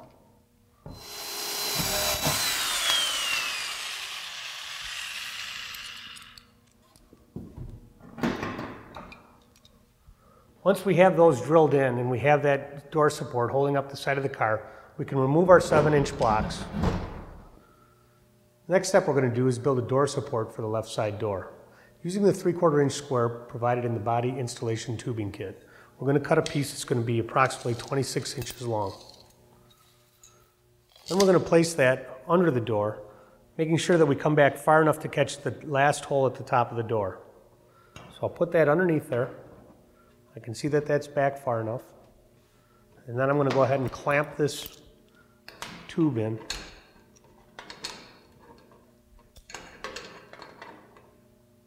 Keeping it flush with the inside of the door. Put another clamp at the rear. And I'm going to measure back approximately 1 inch from the front of the tube. I'll make a mark. And I'm going to divide this area up.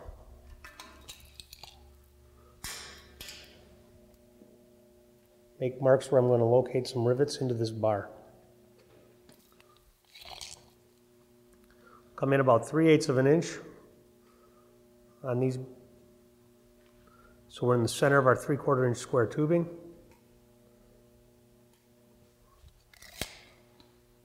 Then we'll go ahead and drill that in.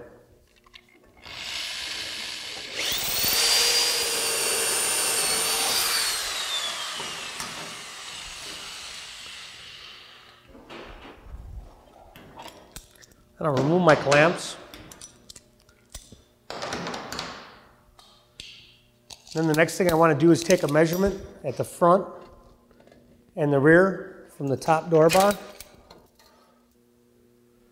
And using those dimensions and a piece of the 1/2 inch round that's provided in the body installation tubing kit, we're going to cut 2 uprights to go to this bar to support the top of the door. Now that we have our 1/2-inch tubes cut, we have them in place, the last thing that we need to do before we go ahead and weld those is check our template fit. So we're going to go up and check the fit of the template. The fit is good. So then we're going to go ahead and tack the door support in place.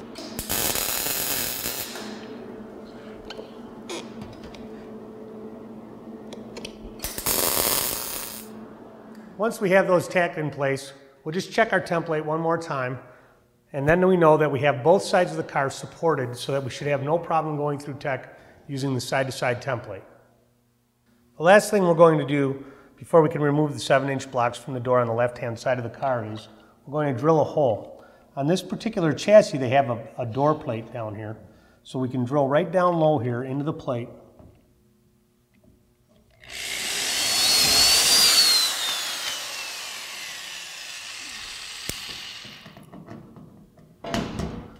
Put a Cleco in there, and now we know that everything is going to be held from coming down lower than we want it. Everything meets the specs.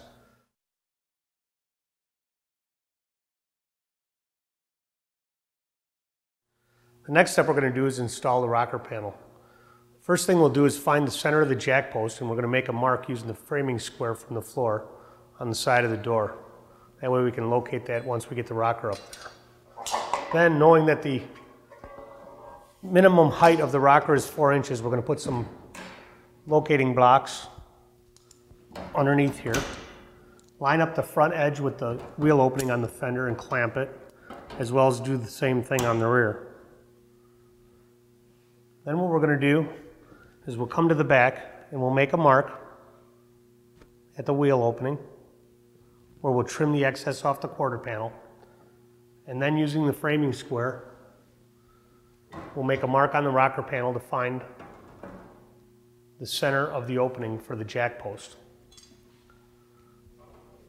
When we remove this, one thing we're going to do before we go any further is we're going to measure the jack post from the ground. We're going to see that on this car it's 4.5 inches, and we had this at 4 inches off the ground. So to leave 1 inch of the jack post exposed, we're going to measure up 1.5 inches from the bottom of here and make a mark.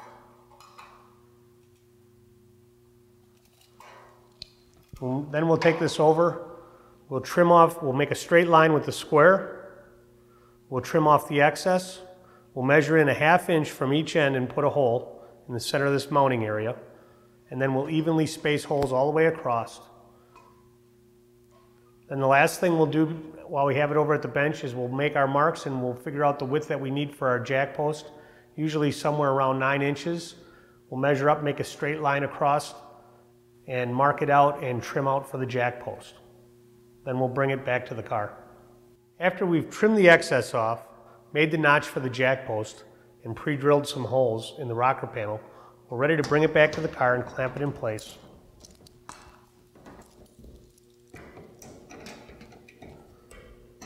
We have it lined up with our wheel openings, front and rear. We're ready to drill it in place on the car.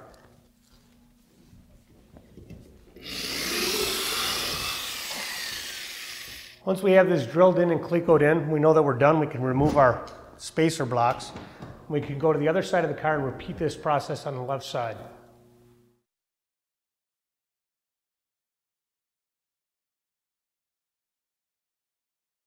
Now we're ready to show the installation of the rear window.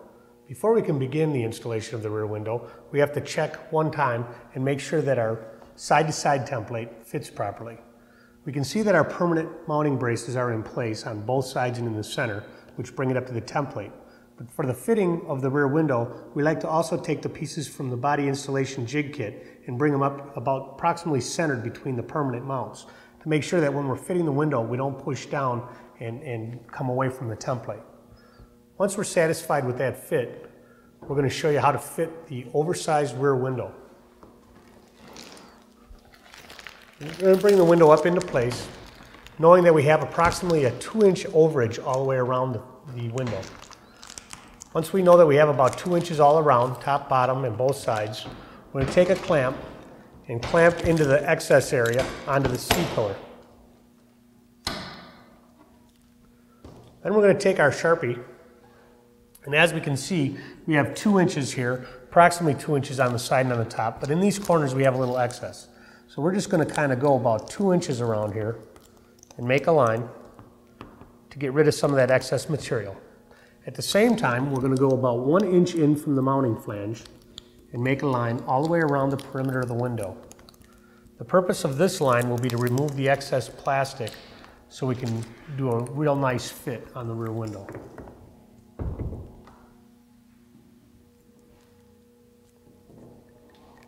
Once we have that done, we're going to take the clamps off and we're going to take this rear window over to our table. You'll notice that on our table we have a nice clean piece of cardboard with no debris so we don't damage our window in any way. The first thing I'm going to do is I'm going to cut off these corners that we marked.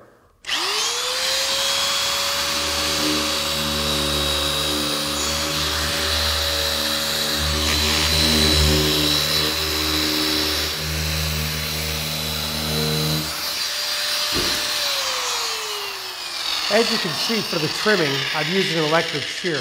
You may not have an electric shear, but in that case you could use a saber saw with a wood blade, approximately 7 teeth per inch, and make sure that you put some masking tape on the pad to protect the window from being damaged.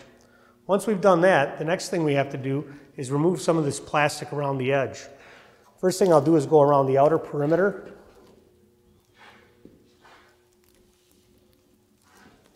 Just riding right along the edge of the window. Once we've done that, we're going to flip the window over so we can see the line that we made with the Sharpie on the other side. We'll then lift up the edge of the plastic where we trimmed it off. And looking through the other side, we'll make a cut where we made the mark with the Sharpie. You want to be real careful while you're doing this not to slip with the razor blade and damage the window. It's always a good thing to keep in mind is just take your time and be careful with the cost of the windows. You want to take your time so you don't damage them before you even get them installed in the car. Then we'll flip the window back over after we've pushed the protective plastic film down, and we'll trim it off on the other side to the line we made with the Sharpie.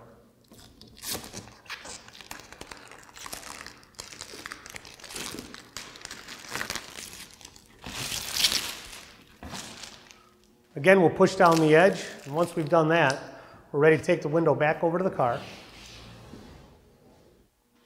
We're going to carefully put it in place.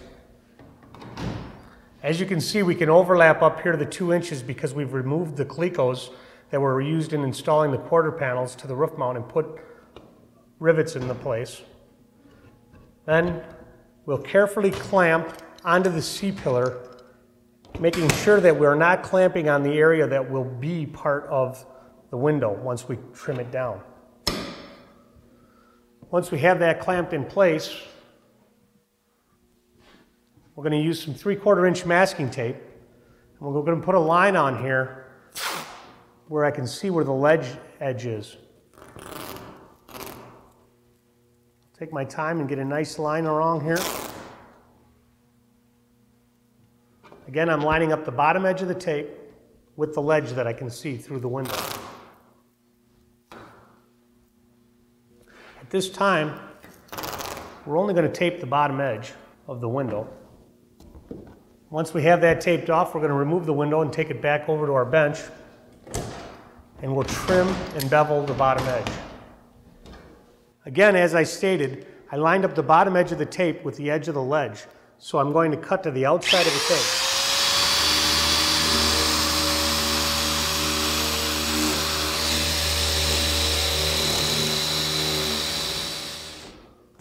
Once we've trimmed that with the shear, I'm just going to take and touch this edge up with the belt sander just a little bit.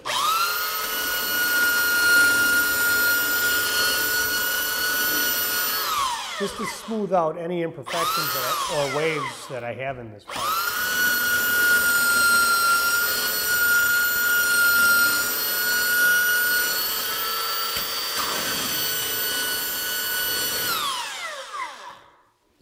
As is pretty much the case, any time that you're trimming anything, you're better off to stay just slightly away from the line of the tape when you're trimming with the shear, and then with the belt sander you can sand up to the edge of it and you'll have a nice constant line.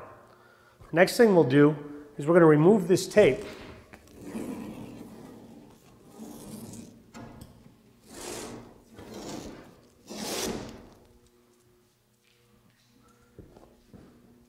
And at this time we're going to go ahead and we're going to bevel this edge.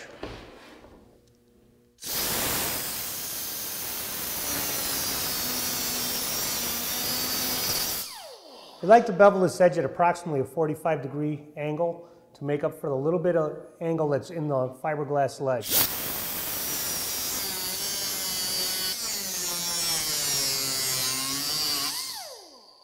As you've noticed, I've been very careful when using this disc grinder that I'm using so I don't run up over the top of the surface or slip underneath and damage the surface. Once I've done this, the problem that we have when we're done with this is our grinder marks are going 90 degrees to the edge. And we really don't want that because that can be the beginning of fractures. So the last thing I'll do right here now is I'll come back with my belt sander and just make the direction go, make it go the same direction as the edge.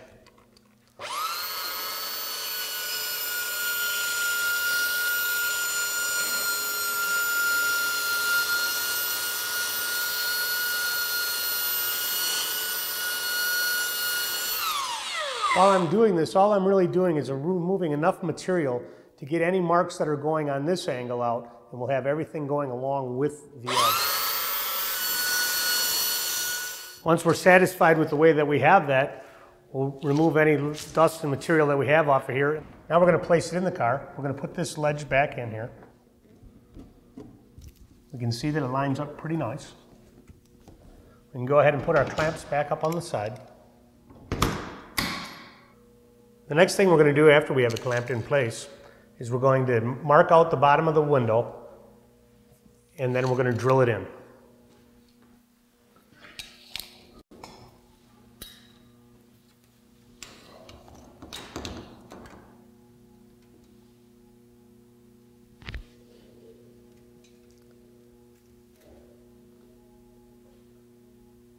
I'm going to make my marks on the filler panel. That way when I don't have any marks on the surface of my window. Then we'll go ahead and we'll make some marks. We'll kind of evenly space them out.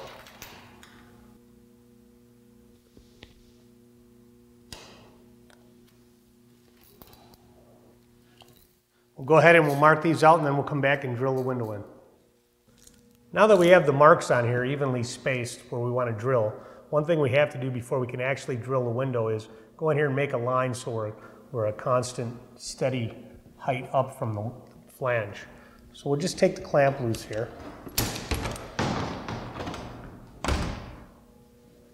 And I'll just come in here. I'm just going to make a line so I have a steady height.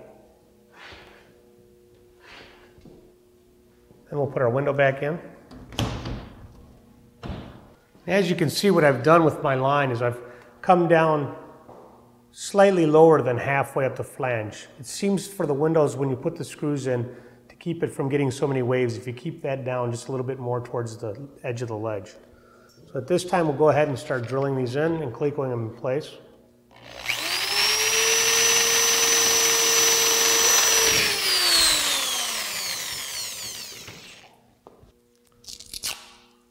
The next thing we're going to do once we have the bottom drilled in and clecoed in place and everything fit good down at the bottom is we're going to take our masking tape and we're going to go ahead and go around the perimeter of the window. I'm going to start up here in the center and work my way around. What I want to do again now is I'm going to line up the top side with the flange for the window. Work my way around. I'm very careful not to put too much pressure down here as I'm coming across here because I don't want to make it so it doesn't fit the template properly. Work my way around. Again, I'm just taking a little bit of time here, then I really don't want to cut it too short. I'm going to tape this side off. Once I have that taped off where it'll blend in with the bottom ledge, I'm going to go around to the other side of the car and repeat the same process. Now that I have that all taped off around the rest of the perimeter of the window, again remembering that I've taped to the inside of the ledge, so all cutting will be done around the outside of the tape.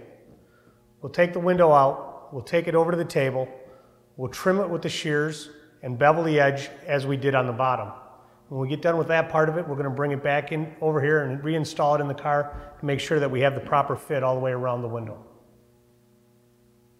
As you can see, we've reinstalled the window, clecoing it into the deck lid filler panel as we had it previously, but you can see now that we've trimmed off the outer perimeter and we've beveled the edge so it'll fit down into the window ledge along the C-pillars and across the top of the roof.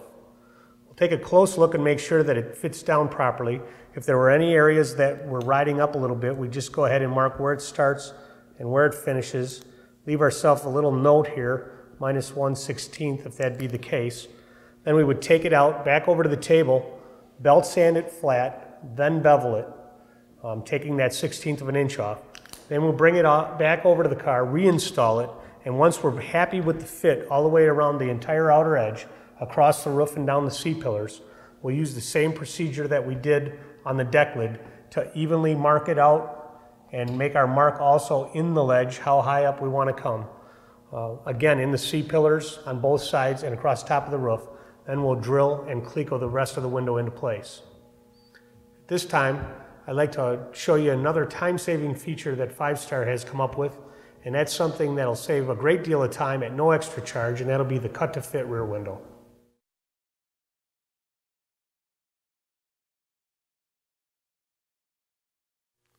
Now we want to show you the installation of the cut-to-fit rear window. As you can see, as we showed in the step previously on the oversized window, we've cut the protective masking down approximately 1 inch away from the edge around the entire window, both front and rear. Now what we'll do is we'll go over to our bench and we'll bevel this edge as we did previously on the oversized window at about a 45-degree angle and sand it properly. Providing that you've worked hard and braced properly and have the side-to-side template fitting the way it's designed to, the rear window at this point should drop right into place and fit into the ledges all the way around. What we'll do is we'll drill it in across the deck lid filler panel, the same procedure that we used on the oversized window as we were fitting it, and then we'll check all around the rest of the perimeter to make sure it lays in the window ledge nice and flush like we'd like it to. And at that point, we'll use our marked out, evenly spaced marks we put on the ledge and drill this. And one thing I want to stress is that I think that you should put clecos in place as you go around here so that we don't get the rear window shifted in the opening and have a problem fitting at the end. Once we have that drilled in all the way around, the next step we want to take is we want to install the rear window braces. In the rear window braces, you'll see that there's a hole provided on one end, a 3/16 hole. The end that has the hole in it will be at the top. So what we're going to have to do is we're going to have to make some marks here. And what we like to do is go 7 inches off the center line. So I'm going to go 7 inches to each side. And I'll make a mark. And then we're going to go down to the bottom. Working over from our center line, we're going to follow the same procedure. And we'll go 7 inches to each side, and we'll make a mark where we're going to drill our 3/16 hole. Then we'll go ahead and drill those holes.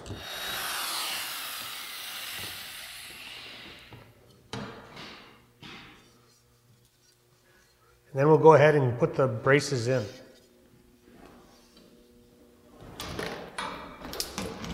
Okay. As you can see, a 3/16 cleco will hold the brace up inside there. And then what I'm going to do is come around behind the car and we'll bring the braces up, line them up with the hole that we drilled that was 7 inches off the center line. And just kind of give them a visual, make sure they look nice and straight. And then we'll go ahead and drill through them. We'll repeat the same procedure on the other side, on the window brace. And once we have those in there, then the next thing we'll do is check with the centerline template to make sure we have the rear window and the whole back of the car fitting the template properly.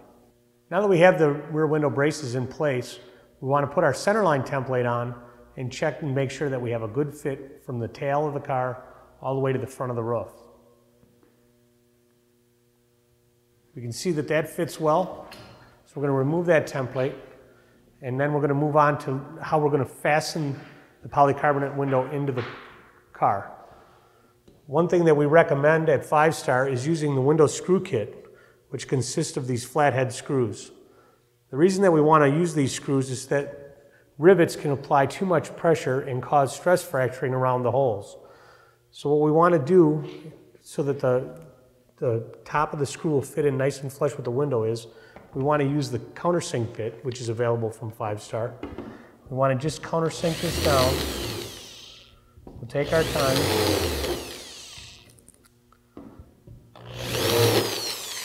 We want to take it down until we have a nice flush fit at the top of the screw with the rear window. Might take a couple of tries to get it right where we want it. But ultimately, we want to have it fit flush with the polycarbonate window. Once we have a nice flush fit, we can go ahead and follow that same procedure on all the rest of the holes that we've drilled into the fiberglass panels. A time-saving feature that you may want to use, and seems to work very well, is if you take your window, once you have all these holes drilled and clecoed in place, put the countersink bit in your drill press. With a wood block and the vise on the drill press, you can preset the stop so that it's the proper depth so that the screw will be flush. At that point, you can go around and do all the holes in the entire window, and it'll save test fitting the screw to make sure that you don't go too deep. Another thing that I'd like to recommend is not over tightening the nuts on the screws. You only have to snug them up. Over tightening can also cause fracturing. The last thing I'd like to mention at this point about the rear window installation is if you paint your panels off the car, after you black out your window and paint your panels, before you assemble the deck lid filler into the car, it's a lot easier to take the rear window and the deck lid filler panel over onto the table and put the attaching screws into the flange and snug them up, as well as the screws that are provided in the kit with the window braces to put those in. Attach those all in over on the table and then bring the window and deck lid filler in and put them into the car and assemble it together in that manner. It'd be a lot easier than trying to reach all the way across underneath here to get the nuts started. It'll make your job much easier.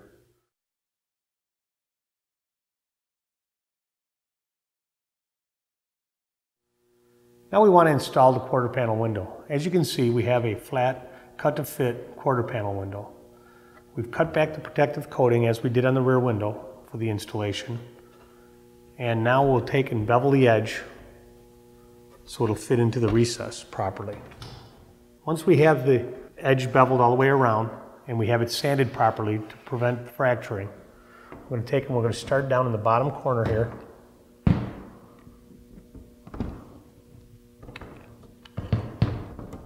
Get it fit down nice into the corner. We're going to go ahead and throw it in.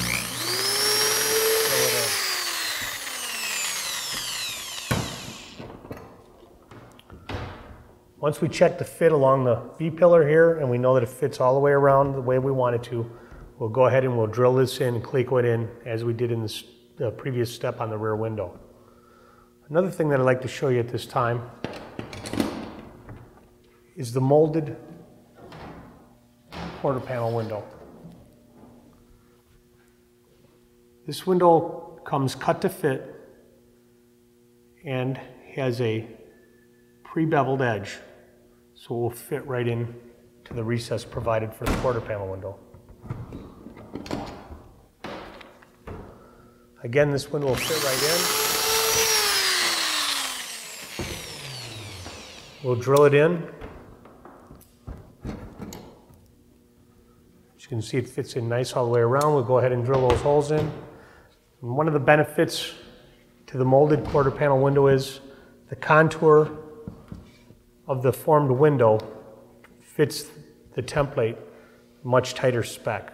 The quarter panel windows, as well as the rear windows, are available in uncoated or mar-resistant finish. The benefits to the mar-resistant finish are that it's much less susceptible to light scratches, as well as the fact that it's got a permanent anti-fog property.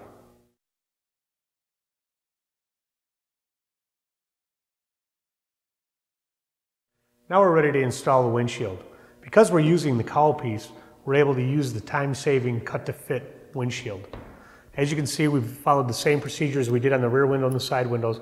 We've cut back the protective film, and then we're going to go ahead and bevel the edges. Along the sides and the top of this window, we've beveled at a 45-degree angle as we did on the rear window and on the side windows. But on the bottom edge, we have to go past 45 degrees, so it'll lay onto the cowl piece at the proper angle. What we found is that when you're beveling this edge, the area that you can see of the bevel here is about 5/16 of an inch wide if you're going to get the correct angle. That's a good place to start, and we'll check it when we put it in. Then we'll put the windshield in place. We'll line it up with the roof, and we can see that it fits real nice along the top. It's already fit, and with our angle on there, we're ready to go ahead and drill this in.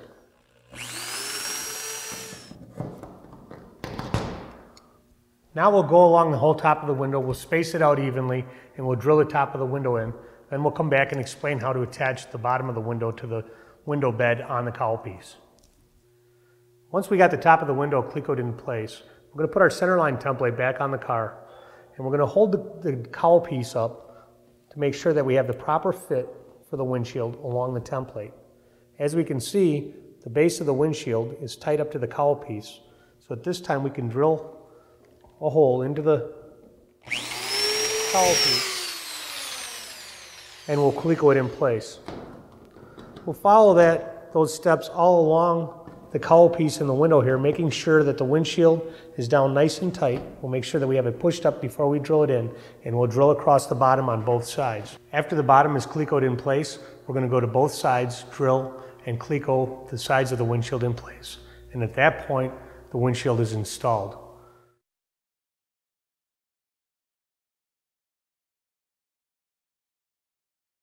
The final step of the windshield installation process is to install the windshield braces. To do that, we're going to use our center hole that we placed on the center of the roof. It's already been drilled when we put our windshield in.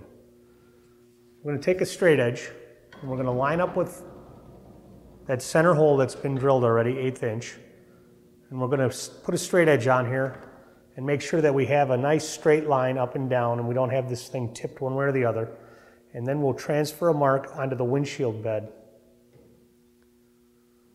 Then we'll go up on top of the roof here again on the windshield ledge. And we're going to measure 5 inches each way, left and right, and we're going to make a mark.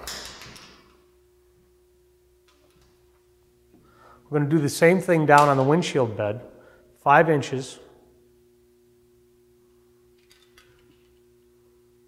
each side of the center line. At this point, we'll take a 3/16 drill bit, and first of all, we'll go through the center one that was already drilled to 1/8. Then we'll go out left and right and drill 3/16 holes.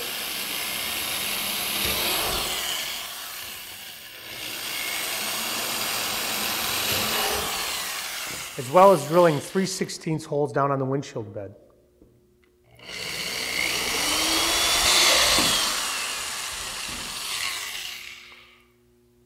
The next step we'll pick up a brace, and one thing that I want to note now is that because this has to be a universal brace to be used, whether you use the cowl piece or a standard dash, for this particular case, and being that we're using the cowl piece, we're going to remove 3 inches from the bottom of the brace, which is indicated by looking and to see that there is not a hole. As was the case in the rear window brace, the hole is at the top. So we'll remove the 3 inches off the bottom. Then we can take the brace and we'll line it up, centering it on our hole on the top, as well as making sure that we're centered on the line that we made and drilled the 3/16 hole. And we'll make a mark on each side of it, the brace. Once we've done that, we're going to again measure 5 inches over from each line in both directions.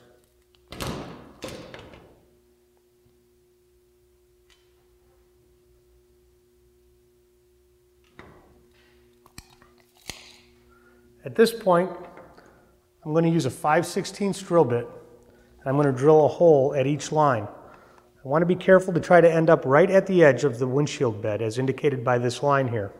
So I'm going to set my drill bit up on the line, and I'm going to drill a 5/16 hole through here. Then I'll move over to the other line. Again, I'm going to line my drill bit up with the line that indicates the top of the windshield bed. I'm going to drill another hole.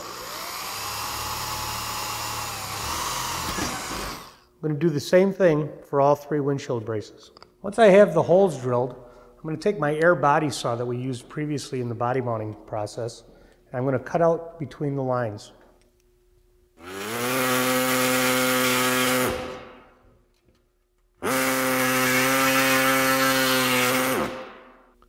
Once we cut those out, it may be necessary to take a file and just do a little bit of finish filing.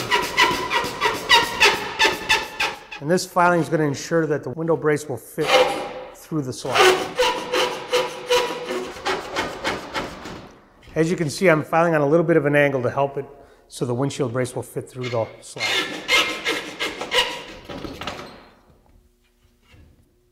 Once the slot is completed and we can slide the windshield brace through the slot, we're going to go ahead and slide it through and line it up. Pretty much get it lined up with the hole, the 3/16 hole on top. We can even put a cleco through just momentarily and put all 3 windshield braces in place.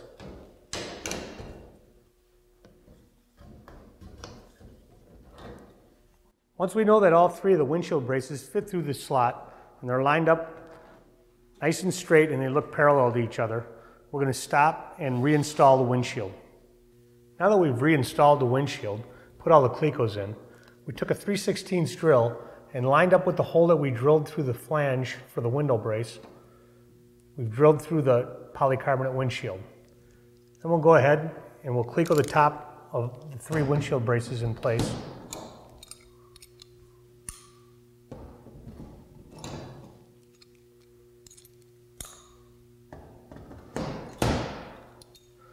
And then we're going to go down to the bottom.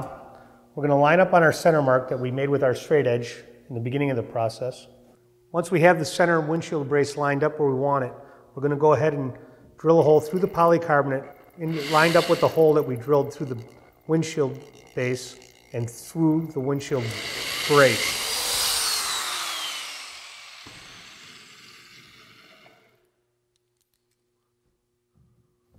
Go ahead and put a cleco into there.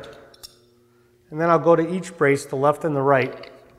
I'll take my tape measure, just double check my measurement and make sure it's the same at the top and the bottom. And then I'll go ahead and drill through each brace. Once I have the bottom of the windshield braces in place with clecos, I'm going to set my center line template back over one last time to double check, and we can see that we have a nice perfect fit to the template all along the windshield area. This completes the installation of the front windshield. The only other thing that I want to mention is, for anybody that does not use the cowl piece, the optional cowl piece, we also have an oversized windshield. As was the case with the oversized rear window, it'll be oversized about approximately 2 inches all around.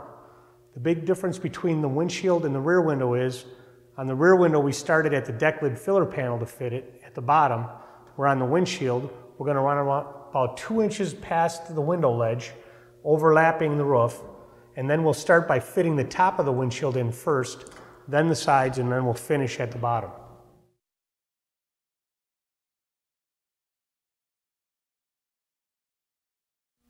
Using the components that are supplied in the deck lid hold down kit, we're going to show you how to install the deck lid at this time. First of all, you'll notice that we've taken out the clecos and put a couple random 1/8-inch rivets into the deck lid bar to hold the bumper cover in place. Then we installed the hood pins that are supplied in the kit on both sides into the nuts that are part of the deck lid bar. Now we're going to take our Sharpie and make a mark, a locating mark right at the edge of the recess where these 2 hood pins are at. The next thing you'll notice is that we've left the hood pins slightly above the recess so that we can get a mark so we know where to drill the holes through the deck lid. Then we'll put the deck lid in place, lining up the back of the deck lid with the recess provided in the bumper cover. Once we know that we have that fit where we want it, we can go in here and we can see approximately where our hood pin is going to be. about 1.25 inches in from the mark. This time we can take a hammer and at that location, with a couple of slight taps, we can find our marks where the hood pins will be. At this time, we'll drill a 1/2 inch hole through at the location where the mark is.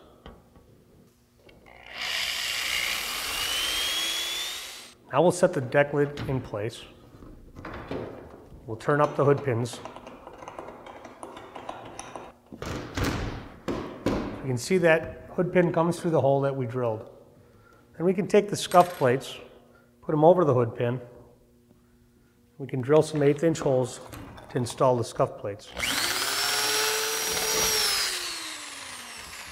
We can repeat that process on the other side, and then we'll move forward to the leading edge of the deck lid. With the strip that's supplied in the kit, we'll line it up on the left side of the car. And over here on the right side, we can see that we have a little bit of excess length. So we'll draw a line that lines up with the seam on the filler panel as well as the quarter panel. We'll trim that off. And as you can see, we slightly just rounded the corners so we're not catching things on there later on. We've made a mark at 5/8, which is half the width of the strip, as well as we've pre-punched some holes to hold this down onto the deck lid filler panel. Then we'll put this in place. We're going to line up the mark that's at 5/8 on the leading edge of the deck lid. And then we'll go ahead and we'll drill and cleco this strip in place.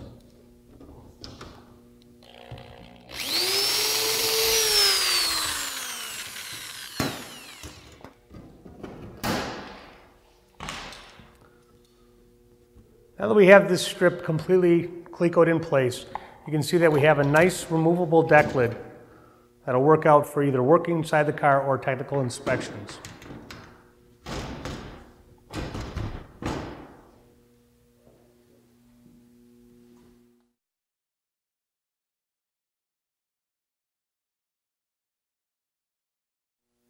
Now we're going to show you how to install the door vent windows. First of all, as you can see here, I've made a mark at 12 inches back from the intersection of the A-pillar and the front of the door. That's the rule for the ABC body, the maximum length of the vent window. Next thing I'm going to do is I'm going to take this window, which is oversized, and I'm going to line up the trailing edge, the back edge of it, with my 12-inch mark. I'll line it up here on the outside. I'm going to look through and I'm going to put a mark approximately 3/4 of an inch from the edge of the A-pillar all the way down and then down onto the bottom. We'll trim that off before we put it back in. But one step I want to take before I do that is to prevent damage to the vent window when drilling in. I want to now drill where I've come in 1/4 inch from the edge of the door as well as the edge of the A-pillar, and evenly space some holes for mounting the vent window. So at this time, I'm going to go ahead and drill these. Once I have those in, and I've trimmed this down where we marked it previously, I'm ready to slide it in behind the door and up behind the A-pillar. Again, I'm going to line up with my 12-inch mark. And then I'm ready to go ahead and drill it in. Start at the front.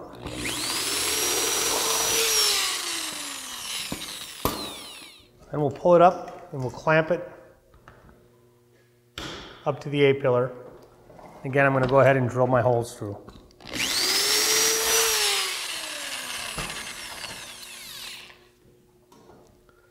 Then the final check that I want to make, according to the ABC rule, is that at our 12-inch mark, the window cannot angle back. It has to be 90 degrees to the surface of the door. So when I put my square up there, I see that we're well within the rule and we're done installing the right side vent window. Now we can go around and follow the same procedure to install the vent window on the left side.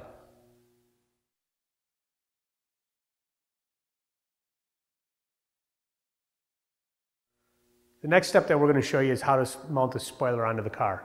First thing I want to do is go over to the center of the bumper cover. I'm going to make 2 marks on each side of the center line. I'm going to make one at 1/4 inch and one at 1/2 inch. I'm going to do that on both sides. Then what we're going to do is we're going to take our spoiler base. On our spoiler base, you can see that we've measured the center of the flange, height-wise, as well as evenly spaced out some holes that we've pre-drilled in here. We did the same thing up on the blade where the polycarbonate will mount.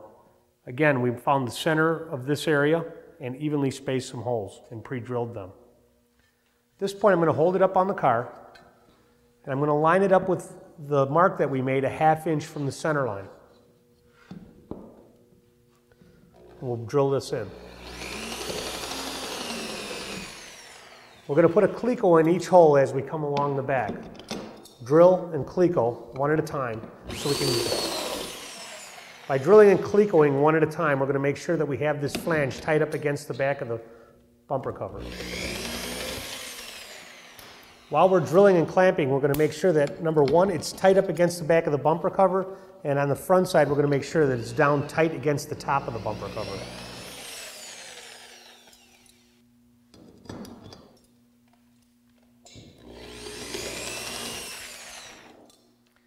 As you can see, now that we've done that and held it in tight and made sure it was down tight, we have a nice flush fit all along this area. The next step is we're going to install the polycarbonate blank. This we're going to line up with the 1/4 inch mark that we made from the center line. And we're going to go ahead and hold it up against the base and clamp it in place. Put a clamp near the center and one out towards the end. Once we have this clamped in place, we're going to go to the other side and attach the other base and polycarbonate spoiler blade. Once we have the polycarbonate blades clamped in place on the base on both sides, lined up with our marks that we made earlier from the center line, leaving our ½ inch gap, one thing we need to do is check and make sure that the template will easily fit in between there for tech, as per the ABC rule. Once we know that fits in there, we have one more thing we need to check before we can drill the blades into the base. What we have to do is we have to measure across the back of the spoiler, as it will be done in tech.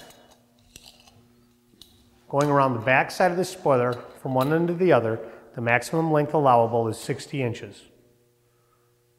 Once we know that we have 60 inches, we have it clamped on here in its proper dimension, as well as the template being able to fit in the center, we can go ahead and drill through the holes that we previously drilled in the base through the polycarbonate.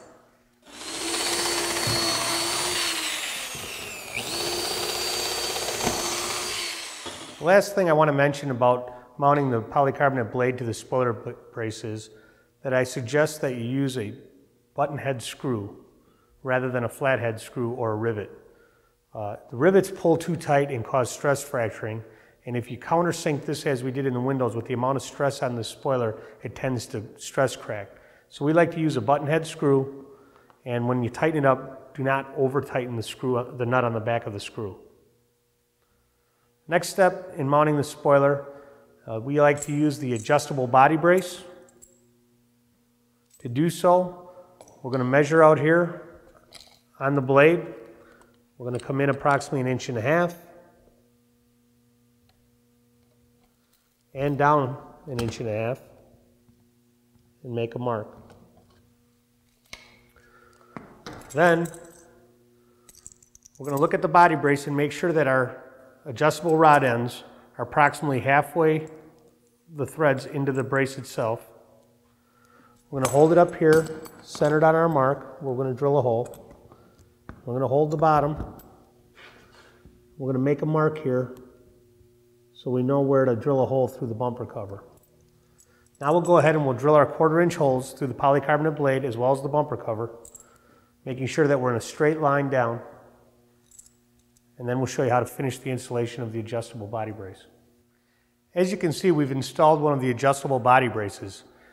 You may do whatever is your preference, using 4 or 6 across the back of the spoiler, whichever you choose. But the benefit to using the adjustable body brace is, as you can see, by just turning this brace, we can adjust either way we need to go to dial it into the exact degrees we want. Once we do that, the jam nuts provided on the end, we'll just tighten them up, jam them up, and we're ready to move on.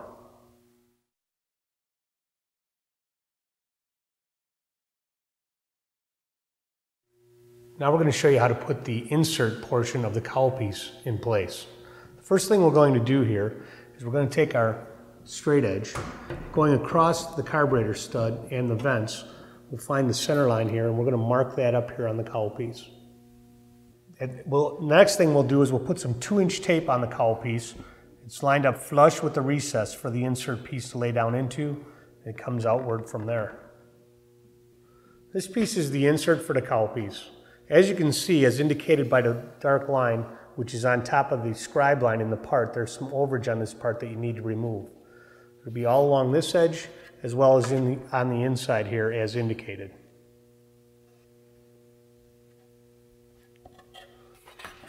Once we've removed that excess material, the next thing we'll do is take this piece and put it in place. And as you can see, we've indicated a center line mark at the middle of the opening. Then what we'll do is we'll slide it left to right to line up with the mark that we made on the cowl piece. The reason that we made this piece adjustable to this point is so your location of the engine left to right, you'll be able to center this opening over the carburetor, and your air box will line up without having any angles that we don't want to see.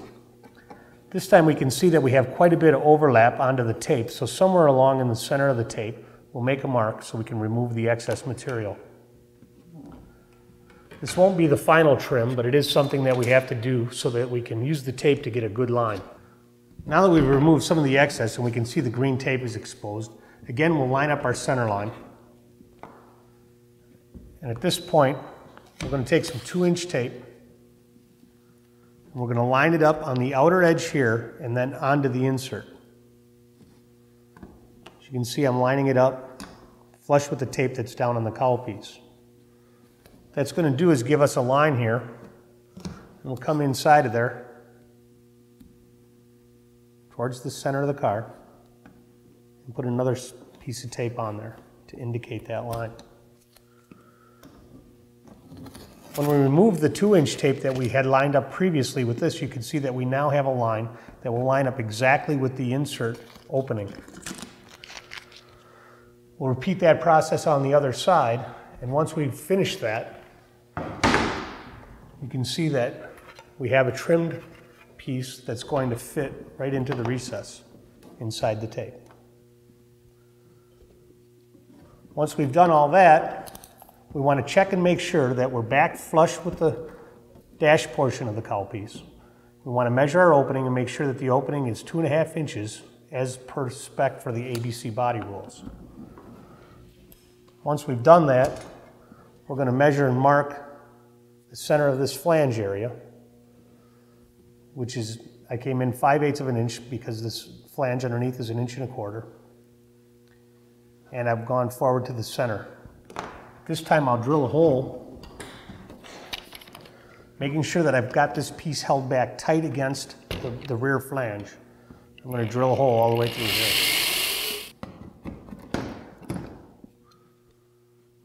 Once I've drilled and clecoed this in place, as you can see it fits nice and tight here, I'm going to repeat the same process on the other side. And then the next thing I'm going to do is make brace from this bar up to this corner of the cowl piece on both sides with the universal body bracing kit. Now that we have the universal body braces installed in here on each side of the insert for the cowl piece, we'll put the centerline template back over the car, and we'll just adjust these up and down, whatever's required, to make sure that we have the proper template fit down here near the opening for the cowl piece. Then we'll go ahead and jam these nuts up on the body braces, and we'll be ready to move on to the hood installation.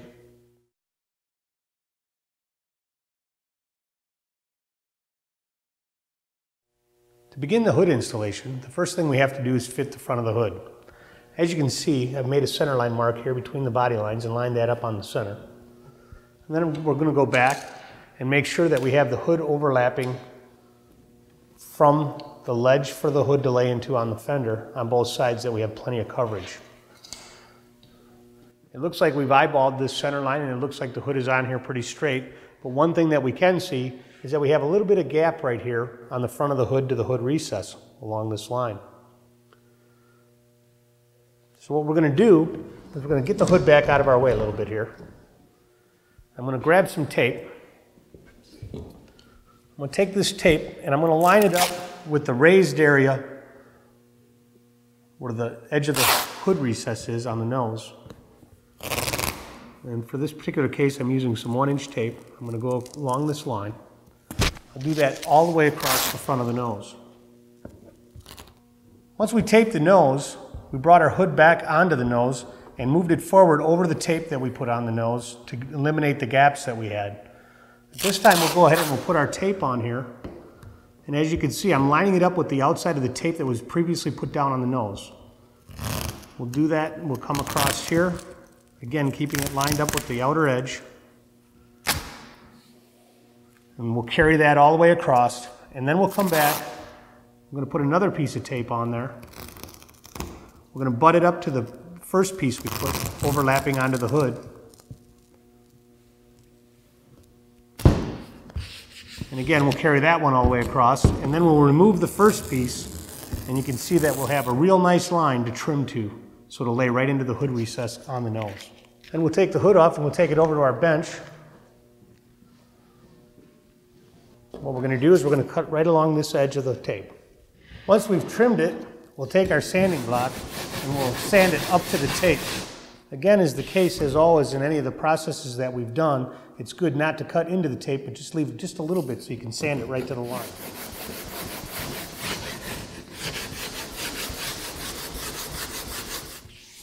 Once we've sanded up to the line all across, we're happy with the sand job we've done up to the tape. We're ready to take it back over to the car and put it back on. We're going to remove the tape now that we put on the hood.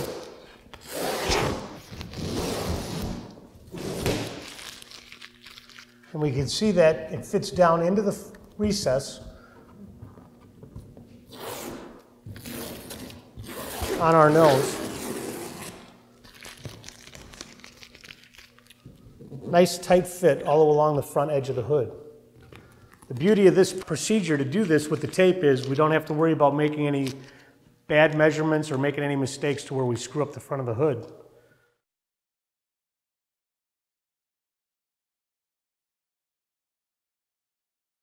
Next thing we're going to do is make some lines on the nose from the hood pins so we can locate them when we put the hood in place without having to crawl underneath. So what I'm going to do is I'm going to take a combination square part and use the straight edge. I'm going to put the point at the center of the hood pin. I'm going to kind of run along with the hood pin line here, as you can see right here. That indicates the raised area. I'm going to measure this from the center of the pin. I'm going to make a line that runs along the straight edge.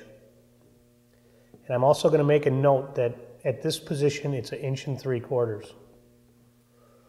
I'm going to continue, I'm going to do that all the way across all 5 hood pins. After we've marked all 5 hood pins out, we're going to put our hood back in place. We're going to get it fitting in the recess properly. Make sure that we have the back where it needs to be. Looks like we're fitting in. Then we'll go up to the mark that we put on from each hood pin. We'll go all along here. What I'm going to do is I'm going to measure back. I'm lining up my straight edge with the line that I put down on the nose. I'm going to draw this line up onto the hood, as well as I'm going to make a cross mark right here. That'll be where my hood pin is located. Again, I'll go all across at every hood pin. I'm going to make the same marks. Once we've marked out the location of all the hood pins, we're going to take the hood with our 1/2 inch unibit and we'll drill holes, 1/2 inch holes right through the hood.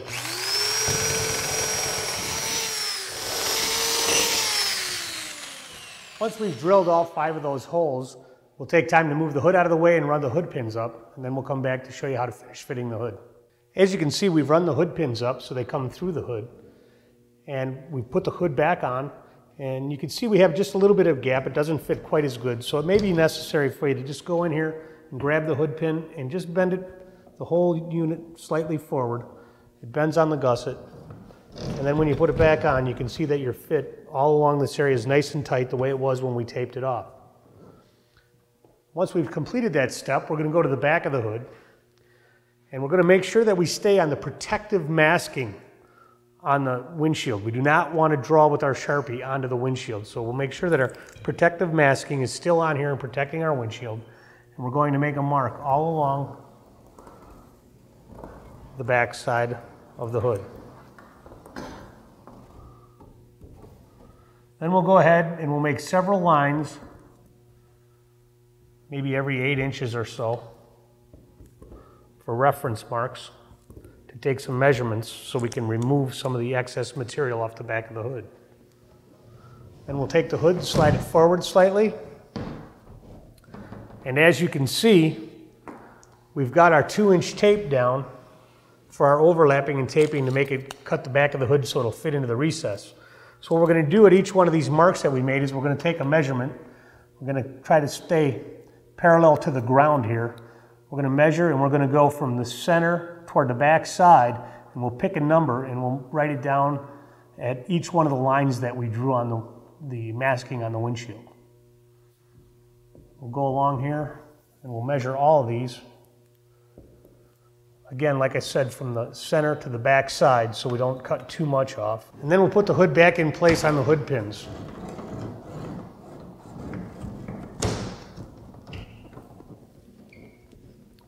Once we have it back in place on the hood pins, we're going to go back and at each one of the marks that we have on here and with the measurement next to it, we're going to come forward the amount that we've written down at each one of the marks. And we'll just make a hash mark all along here. Once we've transferred those numbers, made marks, we'll take the hood off, take the hood over to the table, and we're going to get rid of some of the excess material off the back of the hood so we can do our final fitting.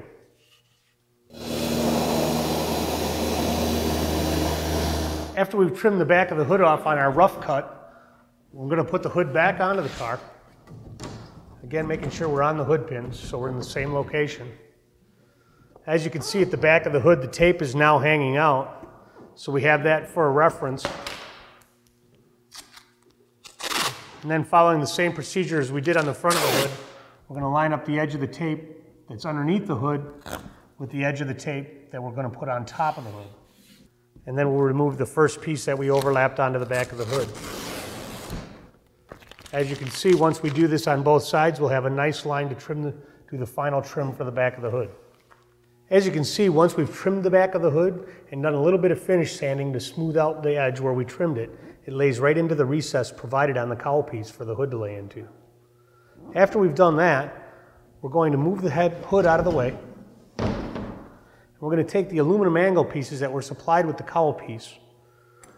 We'll take them over, we'll measure them, we'll drill a 1/2-inch hole to accept a hood pin, as well as 2 3/16 holes for mounting it to the cowl piece insert.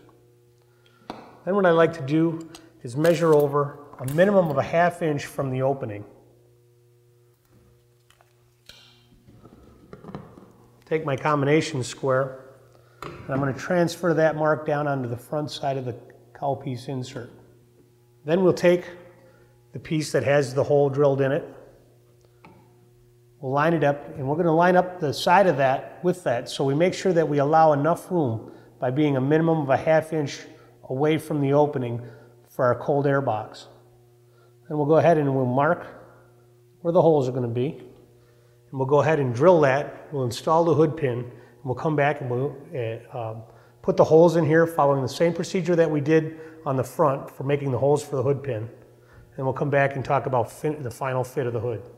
Once we have the hood pins through the hood and we have clips installed, one thing we want to do is take and put our centerline template back on the car. Hold it down and make sure that we're within tolerance of the template from front to rear.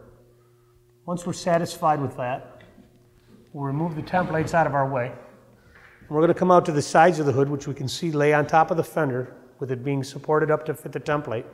We'll follow the same procedure that we used front and rear to tape the edge of the hood and trim it and sand it so it'll fit into the recess that's provided.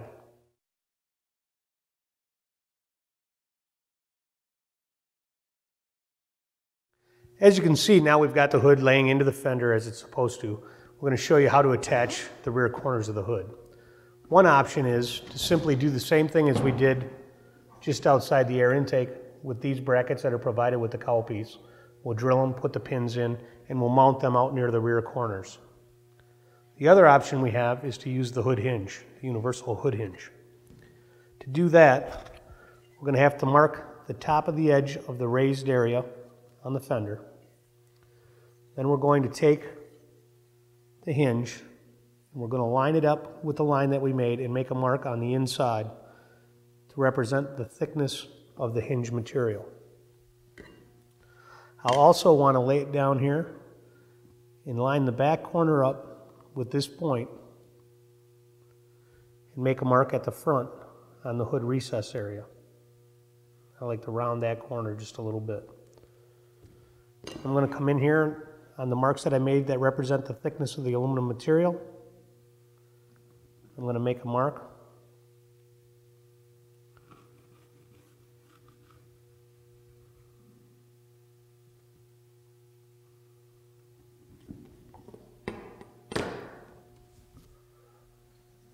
Then we're going to go ahead and remove the excess material that we marked off on the fender. When using this universal hinge on the fiberglass fender, all that's required is what we've shown you to this point. That is, trim out this excess, line this up, and the one thing that we'll do is we'll make sure that we have this lined up with the back corner, and we'll take our 1/8 inch drill, and we're going to make sure that we're lined up on the inside with the plastic, so when it butts up, that's where it stops. We're going to go ahead and drill through the holes that are provided in the hinge. To complete the installation on the fiberglass fender, at this time all we have to do is take the hinge out, slide it underneath until it butts up. You can put some Clecos or rivet through the holes that we've drilled, and that part of the installation is completed for this portion of the hinge. However, on the plastic fender, we have to require that it's done just a little bit differently. So what we like to do is take the holes that are provided in the hinge and drill them out to 3/16. At the same time, we're going to oversize these holes to 3/16. And then what we're going to do, and it'll be a little bit of a struggle, is we're going to go in between the plastic fender and the plastic stiffener that's on the rear, and we're going to sandwich this in between and get our holes lined up. Once we have these holes lined up that we've drilled through here, I just want to mention that the reason that we're using 3/16 rivets is because they're longer, and we'll be able to go through the fender, the hinge, as well as the stiffener underneath. We also recommend that you use a backup washer so it pulls that all together and keeps it from coming apart. After we've completed that portion, we're going to take the other half of the hinge. We're going to put the pin in place. We're going to line this up with the edge of the hood, and then we're going to take our 1/8 inch drill bit. We're going to go ahead and drill through the hood.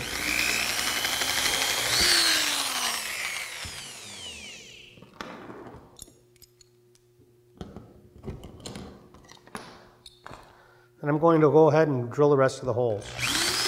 Once I've done that, I'm going to make a mark if it's required to remove any of the hood. It looks like in the front it's pretty well flush, but in the back it looks like we have to remove a little bit. So I'm going to make a line here.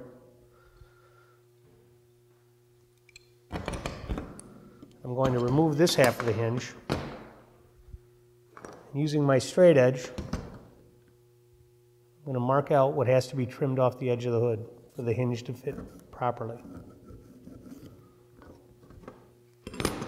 Then we'll go ahead, remove our clip, take our hood up, and we'll trim off what we've marked out. And at that point, once that's trimmed, all we should have to do is put the hinge underneath here, get the holes lined up, and go ahead and rivet this in place. Once that's done, we can put the pin back in, put it all together, and the installation of the hood is completed.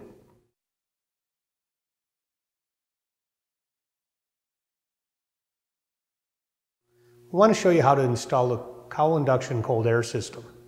To begin with, we're going to take the lower piece of the air box and put on our aluminum ring, push it on. It's machined to fit. Then we'll put it in here over the carburetor and let it run long behind the front of the cowl piece. And we're going to hold this down flush on the carburetor. I'm going to measure on both sides, and we'll see that this number is 5 7/8. Once we know what that number is on both sides, we're going to take the air deflector that's part of the cowl piece. It's one of the components. And we're going to take our square. We're going to hold it on here at 5 7/8. We'll make some marks. And then we'll go ahead and draw some lines across the back and along the sides. We'll then cut that off to that length because that'll be the proper height from the bottom piece up to the cowl opening. Once we've done that and we've cut that height off and we have it at 5 7/8 from the top to bottom, then what we want to do is make a mark 1 inch in at the bottom on both sides, and we'll connect that with a line. We're going to remove 1 inch here, and we'll also round this top corner on both sides. The reason we want to angle this is to help aid with the installation and removal of the airbox when we get it all trimmed and fit. The other thing we want to do at this time is measure the width of the flange on the back of the air opening. And we're going to come down that distance and make a mark on the inside.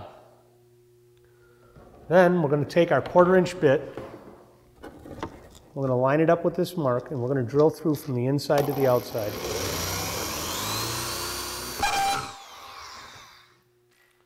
We're going to do that on both sides, and then on the outside we'll take and we'll make a mark from the hole to each side of the opening. We'll then cut this slot out down to each side of the hole with the air body saw, as well as trim the rest of this piece off. Once we've done that, and we have that trimmed to those lines as we had on there in the top corner rounded, so it doesn't interfere with the inside here, we're ready to take this piece and place it up into its proper position. As you can see, the slot is so it'll go on either side of the back flange for the air intake opening. You can also see that we've located some holes in the center of the flange on the side. So at this time I'm going to get a drill, and we're going to go ahead and drill 3/16 holes through the hole, pilot hole that we have in the insert. For the time being, we're just going to Cleco this air deflector in place on the cowl insert. And at a later time, we're going to go ahead and put Zeus fasteners in here, as well as out here on the outside like we mentioned earlier. After we've done that, we're ready to reinsert the lower portion of the airbox. And we're going to hold it down tight on top of the carburetor, and we're going to make a mark along the front side of the air deflector piece, as well as up the side.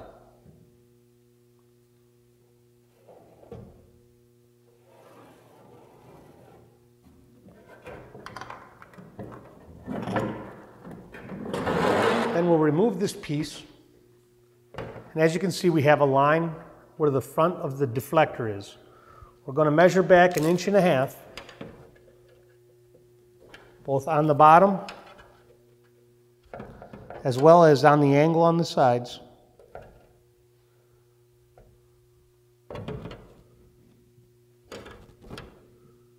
And we'll draw new lines, and that will be the trim line where we'll cut the back of this excess material off. Once we've done that, we'll reinstall it.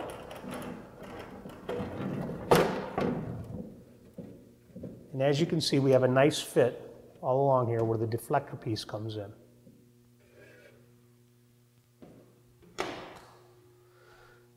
The next thing we're going to do is we're going to remove the deflector. We're going to put our air cleaner element in place in the base, and then we're going to put our untrimmed top of the airbox in place with the hole that we drilled in the center of the recess provided. As you can see, it runs along to the back past the insert on the cowl piece. So at this time, we're we're going to make a line that's flush with the cowl piece all across the top of this box. Then we'll remove that. We'll reinstall our deflector piece. Then we're going to draw a line back. We're going to come back approximately an inch. And we'll give it a little bit of angle like the lower piece has. We'll draw our line. We'll do that on both sides of this upper part of the air box. And then we'll go ahead and trim that off.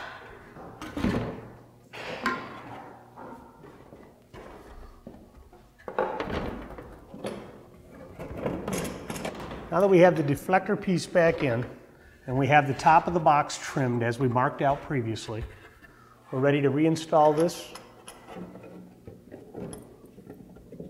with the air filter element in. We can see that everything fits and lines up nicely, and we'll come back and we'll show you what to make for a support for the top of the box across the back at the cowl piece insert. The last step we have to take to complete the cowl induction cold air system installation is we're going to go over and we're going to hold the lid down, and we're going to measure down to the top of the air box.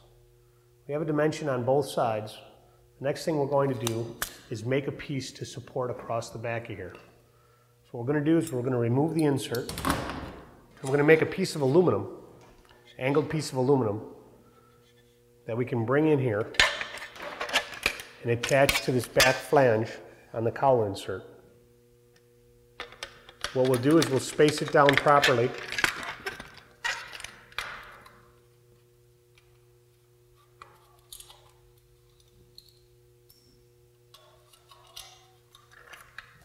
And as you can see, that we've pre-drilled this so that we get the dimension to be the same on both ends as we measured when we measured down to the top of the box. After we've done that, we're going to remove the lid. We're going to put our insert back into the cowl piece and click it back in place. Once we've done that, we can reinstall the lid, and we're going to go on top of this piece of aluminum that we made to come forward to support this.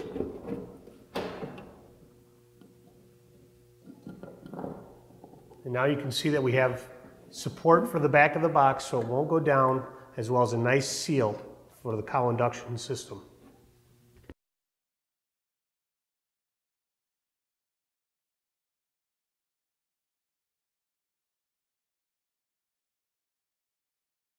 Next thing we want to show you is how to install the bump and run duct. The first thing we want to do is show you how to properly measure your radiator. The dimensions for the different kits of the bump and run duct are based on measuring the core area only on the radiator. So we'll measure side to side from the inside of the tank in the core area to the other side, as well as top to bottom, again measuring only the core area from top to bottom. Those dimensions will tell you when you look it up which kit you need. After that, I'd like to show you the components of the bump and run duct. The first is the bag. One thing I want to note at this time is if you receive your bag and the stitching is on the outside with this lip here, the bag needs to be turned the other way around. When you turn it around, you'll see that the seam is a nice clean seam on the outside. Then I want to talk about the aluminum pieces that are supplied. These pieces are for the nose piece. You have the framework as well as the clamping pieces. And then you have the framework that goes onto the radiator as well as the clamping pieces. Once we have all those pieces and we have identified them, we can see that each piece has some wording on it. Nose bottom, nose top, and so forth. We'll assemble the nose piece using the 4 pieces supplied. And we'll also assemble the radiator piece, and again, those all have wording on them so you can get the right piece in the right place. Once we've assembled those, we want to get the clamping pieces that are supplied in the kit, and we want to pre-drill them onto the framework itself. We're going to come about 1 inch from the back edge, and we'll go ahead and we'll drill 4 holes in the top piece. We'll flip it over, and we'll do the same thing on the bottom as well as the sides. Later on, we'll have these all pre-drilled when we're installing the bag, and it'll make it much simpler. The next thing we're going to do is go over to the car and show you how to install the nose piece onto the nose. As you can see, we've clamped the nose frame into the nose on the flange provided on the plastic nose. The next thing we need to do before we drill it in place is put our centerline template back on the car to assure that the template fits properly. Once we see that we have a good fit here, we're ready to go ahead and drill the frame onto the nose.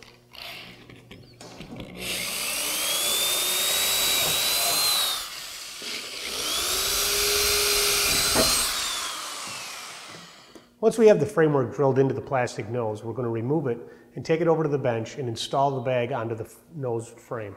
We've come over to the bench and we have the frame for the nose, as well as we've slid the airbag over the framework. The reason we're going to do this work on the bench is because it's really tight to work on it inside the car. So we're going to install this now. We're going to find the hole. We're going to use a punch to kind of start our hole. Once we have that through there, we want to go ahead and just drill it.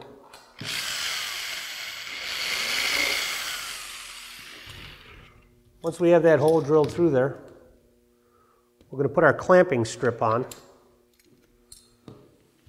Then we'll go to the other end, find our hole, and use the same procedure, drilling and clecoing.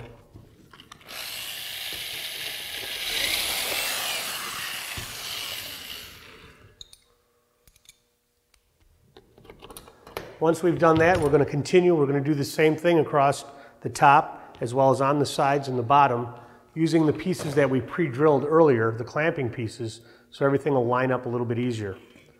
Once we've done that, we'll go back over to the car and reinstall this frame with the bag on it onto the nose. Now we're going to install the framework onto the radiator.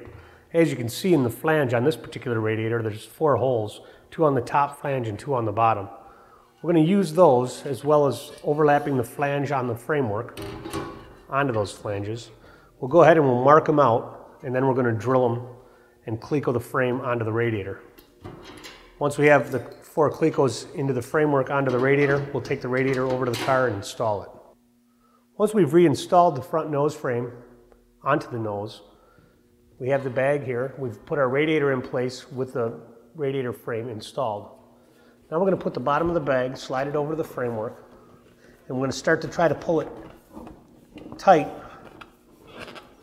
And as we can see, with the excess material on the back, we're going to have to slit it a little bit. So on the bottom, we're going to cut right along the seam just a little bit, and we'll slide it back, and we'll just keep making the slit just a little bit longer until we can pull it nice and tight to the nose piece. Once we've done that, we'll slide the top over, and we're going to roll it forward. You can see there's plenty of excess material, and we'll just keep rolling it over and pushing it forward until we get a nice shape here. We have it kind of tight around here. The reason we have all this excess material is to accommodate the different distance from the nose that the radiator may be, as well as the slant of the radiator. Some people have them straight up and some people lay them back. So we'll go ahead and we'll get this nice. We have a nice shape coming up to the top. Everything is nice and tight. At that point, we'll go ahead and we'll cut a slit along the stitching on the top, on both sides. Once we've done that, we can get this piece up out of our way. We'll get it up pulled nice and tight. Again, we're going to look for our hole that we pre-drilled through, then we'll drill it.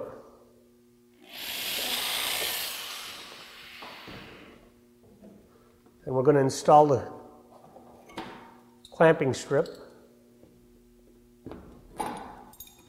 Now we'll use the same procedure as we did when we attached the bag to the frame for the nose, and we'll locate the holes, drill them, and attach the clamping strips. The last thing we'll do after we've completed that is we'll trim off the excess material off the back of the bag.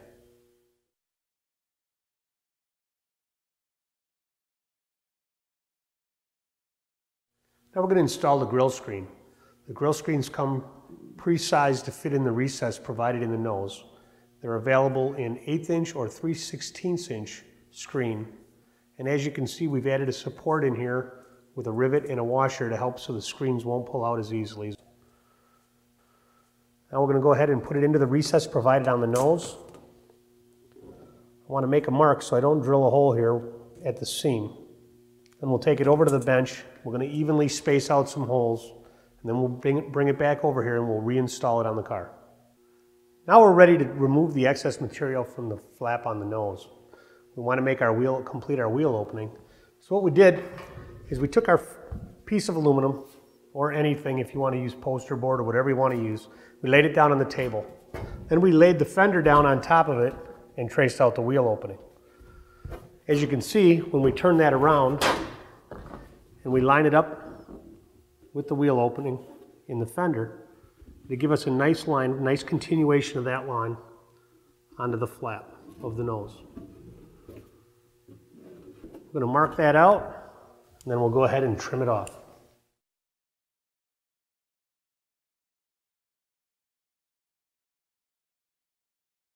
Once we've trimmed the back flap on the nose and completed our wheel opening, we're ready to go ahead and put our body braces in. There are a couple ways that we offer to do that. One would be using the 3/8 inch round tubing that's supplied in the tubing installation kit. We would make sure that we had the wheel coverage where we want it, flatten one end, attach it with one of the clecos that goes into the flange, and then we'd push that out, mark this end, flatten it, and drill it into the bumper. The other option that we offer is the polycarbonate body brace. Kind of following the same procedure, we would hold this up here, check our angle, draw a line, we'll trim the end, we'll fasten one of the aluminum tabs that's provided in the kit. We have tabs that come like this that are made to attach on both ends of the polycarbonate body brace. What we've done is we've pre-punched it. We have 2 holes in one end and 1 in the other. As you can see on this body brace, we used the 2 rivets into the polycarbonate body brace.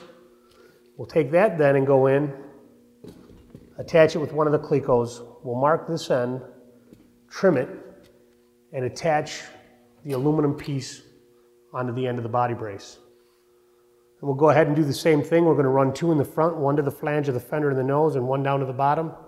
Now you can see that we have the polycarbonate body braces in place, 1 to the flange of the nose and the fender, as well as 1 to the bottom of the nose. And we have our tire coverage where we want it. We've also left plenty of room for the tire clearance, so when we turn the wheel, we don't hit the body brace. A big benefit to the polycarbonate body brace is that you can take a little bit of a hit in on the fender, and it will spring the nose back out, and that'll avoid rubbing the tire after you've taken a little bit of a hit. After we've supported the nose with body braces, we're going to come behind the wheel opening here on the front wheel, and we're going to put a body brace from the fender into the chassis. We're going to line it up about with the contact area of the tire. Then moving back on the side of the car, we're going to take our straight edge, and we need to maintain a straight edge here as per the rule. So we'll put another body brace here at the jack post, as well as one right in front of the rear wheel. After we've made those and supported those properly, we'll go behind the rear wheel and we'll build one body brace that's going to go into the chassis behind the wheel opening. Once we've done that and we have the right side of the car supported properly, we'll go to the left side and build the same body braces down the left side, and then we're done with the body bracing for the body. Vinyl graphics application.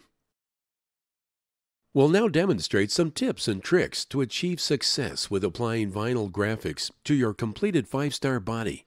You should have clean hands and a clean work area as well, since any grease or contaminants may affect the adhesion and appearance of the graphics. Note that the windshield has previously been fit to the body, with mounting holes drilled and edges beveled. We'll begin with the windshield blackout kit, which comes with a detailed instruction sheet that you should read before beginning. You will need a few basic supplies and tools to complete the installation. A plastic squeegee is included in the blackout kit. You'll also need a razor blade or X-Acto knife, a spray bottle of soapy water solution using 1 quart of water to 1 teaspoon of dishwashing liquid, preferably Dawn or similar clear product without dyes and perfumes, lint-free towels, window cleaner, a grease pencil, a black permanent marker with a wide tip, a large drill bit for deburring windshield mounting holes, and a small drill bit to puncture the vinyl covering the mounting holes. You should have a blanket or similar clean, soft surface on which to lay the windshield so as not to scratch it while working. With the outside facing up, measure the areas you'd like to black out and mark the borders with the grease pencil, and make a centerline mark as well. Now flip the windshield over, because the blackout will be applied to the inside surface, lining up the marks you made on the outside. Use the large drill bit to deburr all pre-drilled holes, so the vinyl will lay flat around them. Peel back the protective film to expose the work areas, then clean the windshield with window cleaner and a lint-free cloth. Use a wide-tip permanent marker to black out the beveled edges of the windshield. Next, apply a light mist of soapy water solution to the windshield, which will allow repositioning during the application process. Carefully remove the backing from the top section of blackout vinyl and apply the soapy solution here as well. Line up the center line of the vinyl to the windshield center line. Align the lower edge of the vinyl to your grease pencil mark and lay the vinyl onto the windshield. With light pressure, gently begin working the water from under the vinyl with the squeegee, working from the center out toward the edges. Gradually increase the firmness of the strokes to continue working out any trapped water and air. If necessary, you may lift and re-wet the vinyl to achieve a smooth, wrinkle-free application.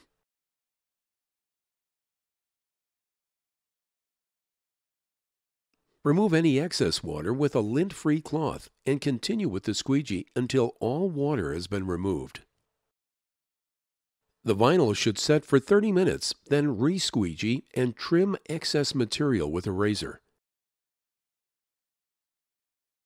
Next, apply the A-pillar vinyl to the sides. You may choose to apply these dry since their small size makes them more manageable.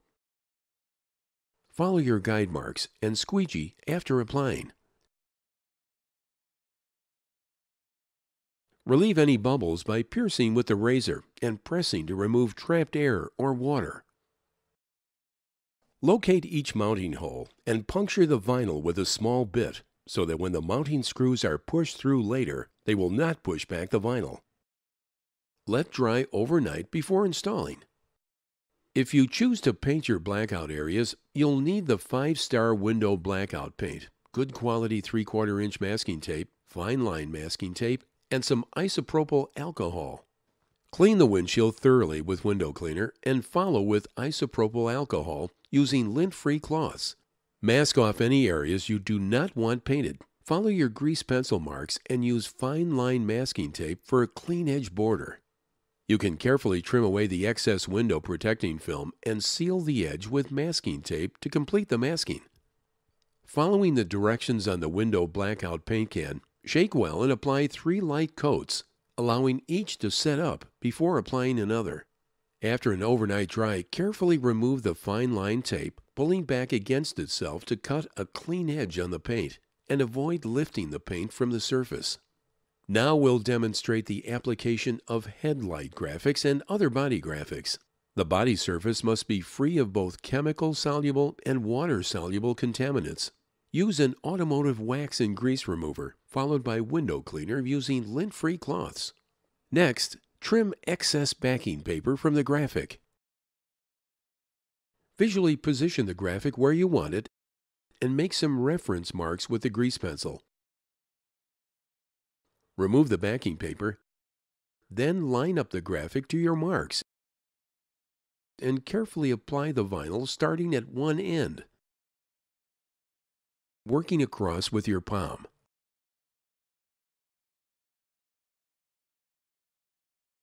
Follow with the squeegee to remove any trapped air. When applying graphics to any surface, the hinge method can be very helpful. Visually align the graphic and hold it in place with tape. Then measure to ensure proper alignment. Tape the edge of the graphic to the body to create a hinge. The individual letters are then carefully separated to ease application.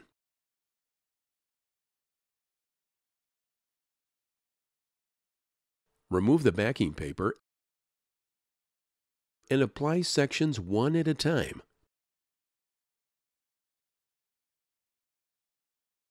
Squeegee firmly. Then move to the next section. Finally, remove the overlay and finish smoothing out any air bubbles. Following these guidelines, you can achieve professional results to enhance the appearance of your 5-star body.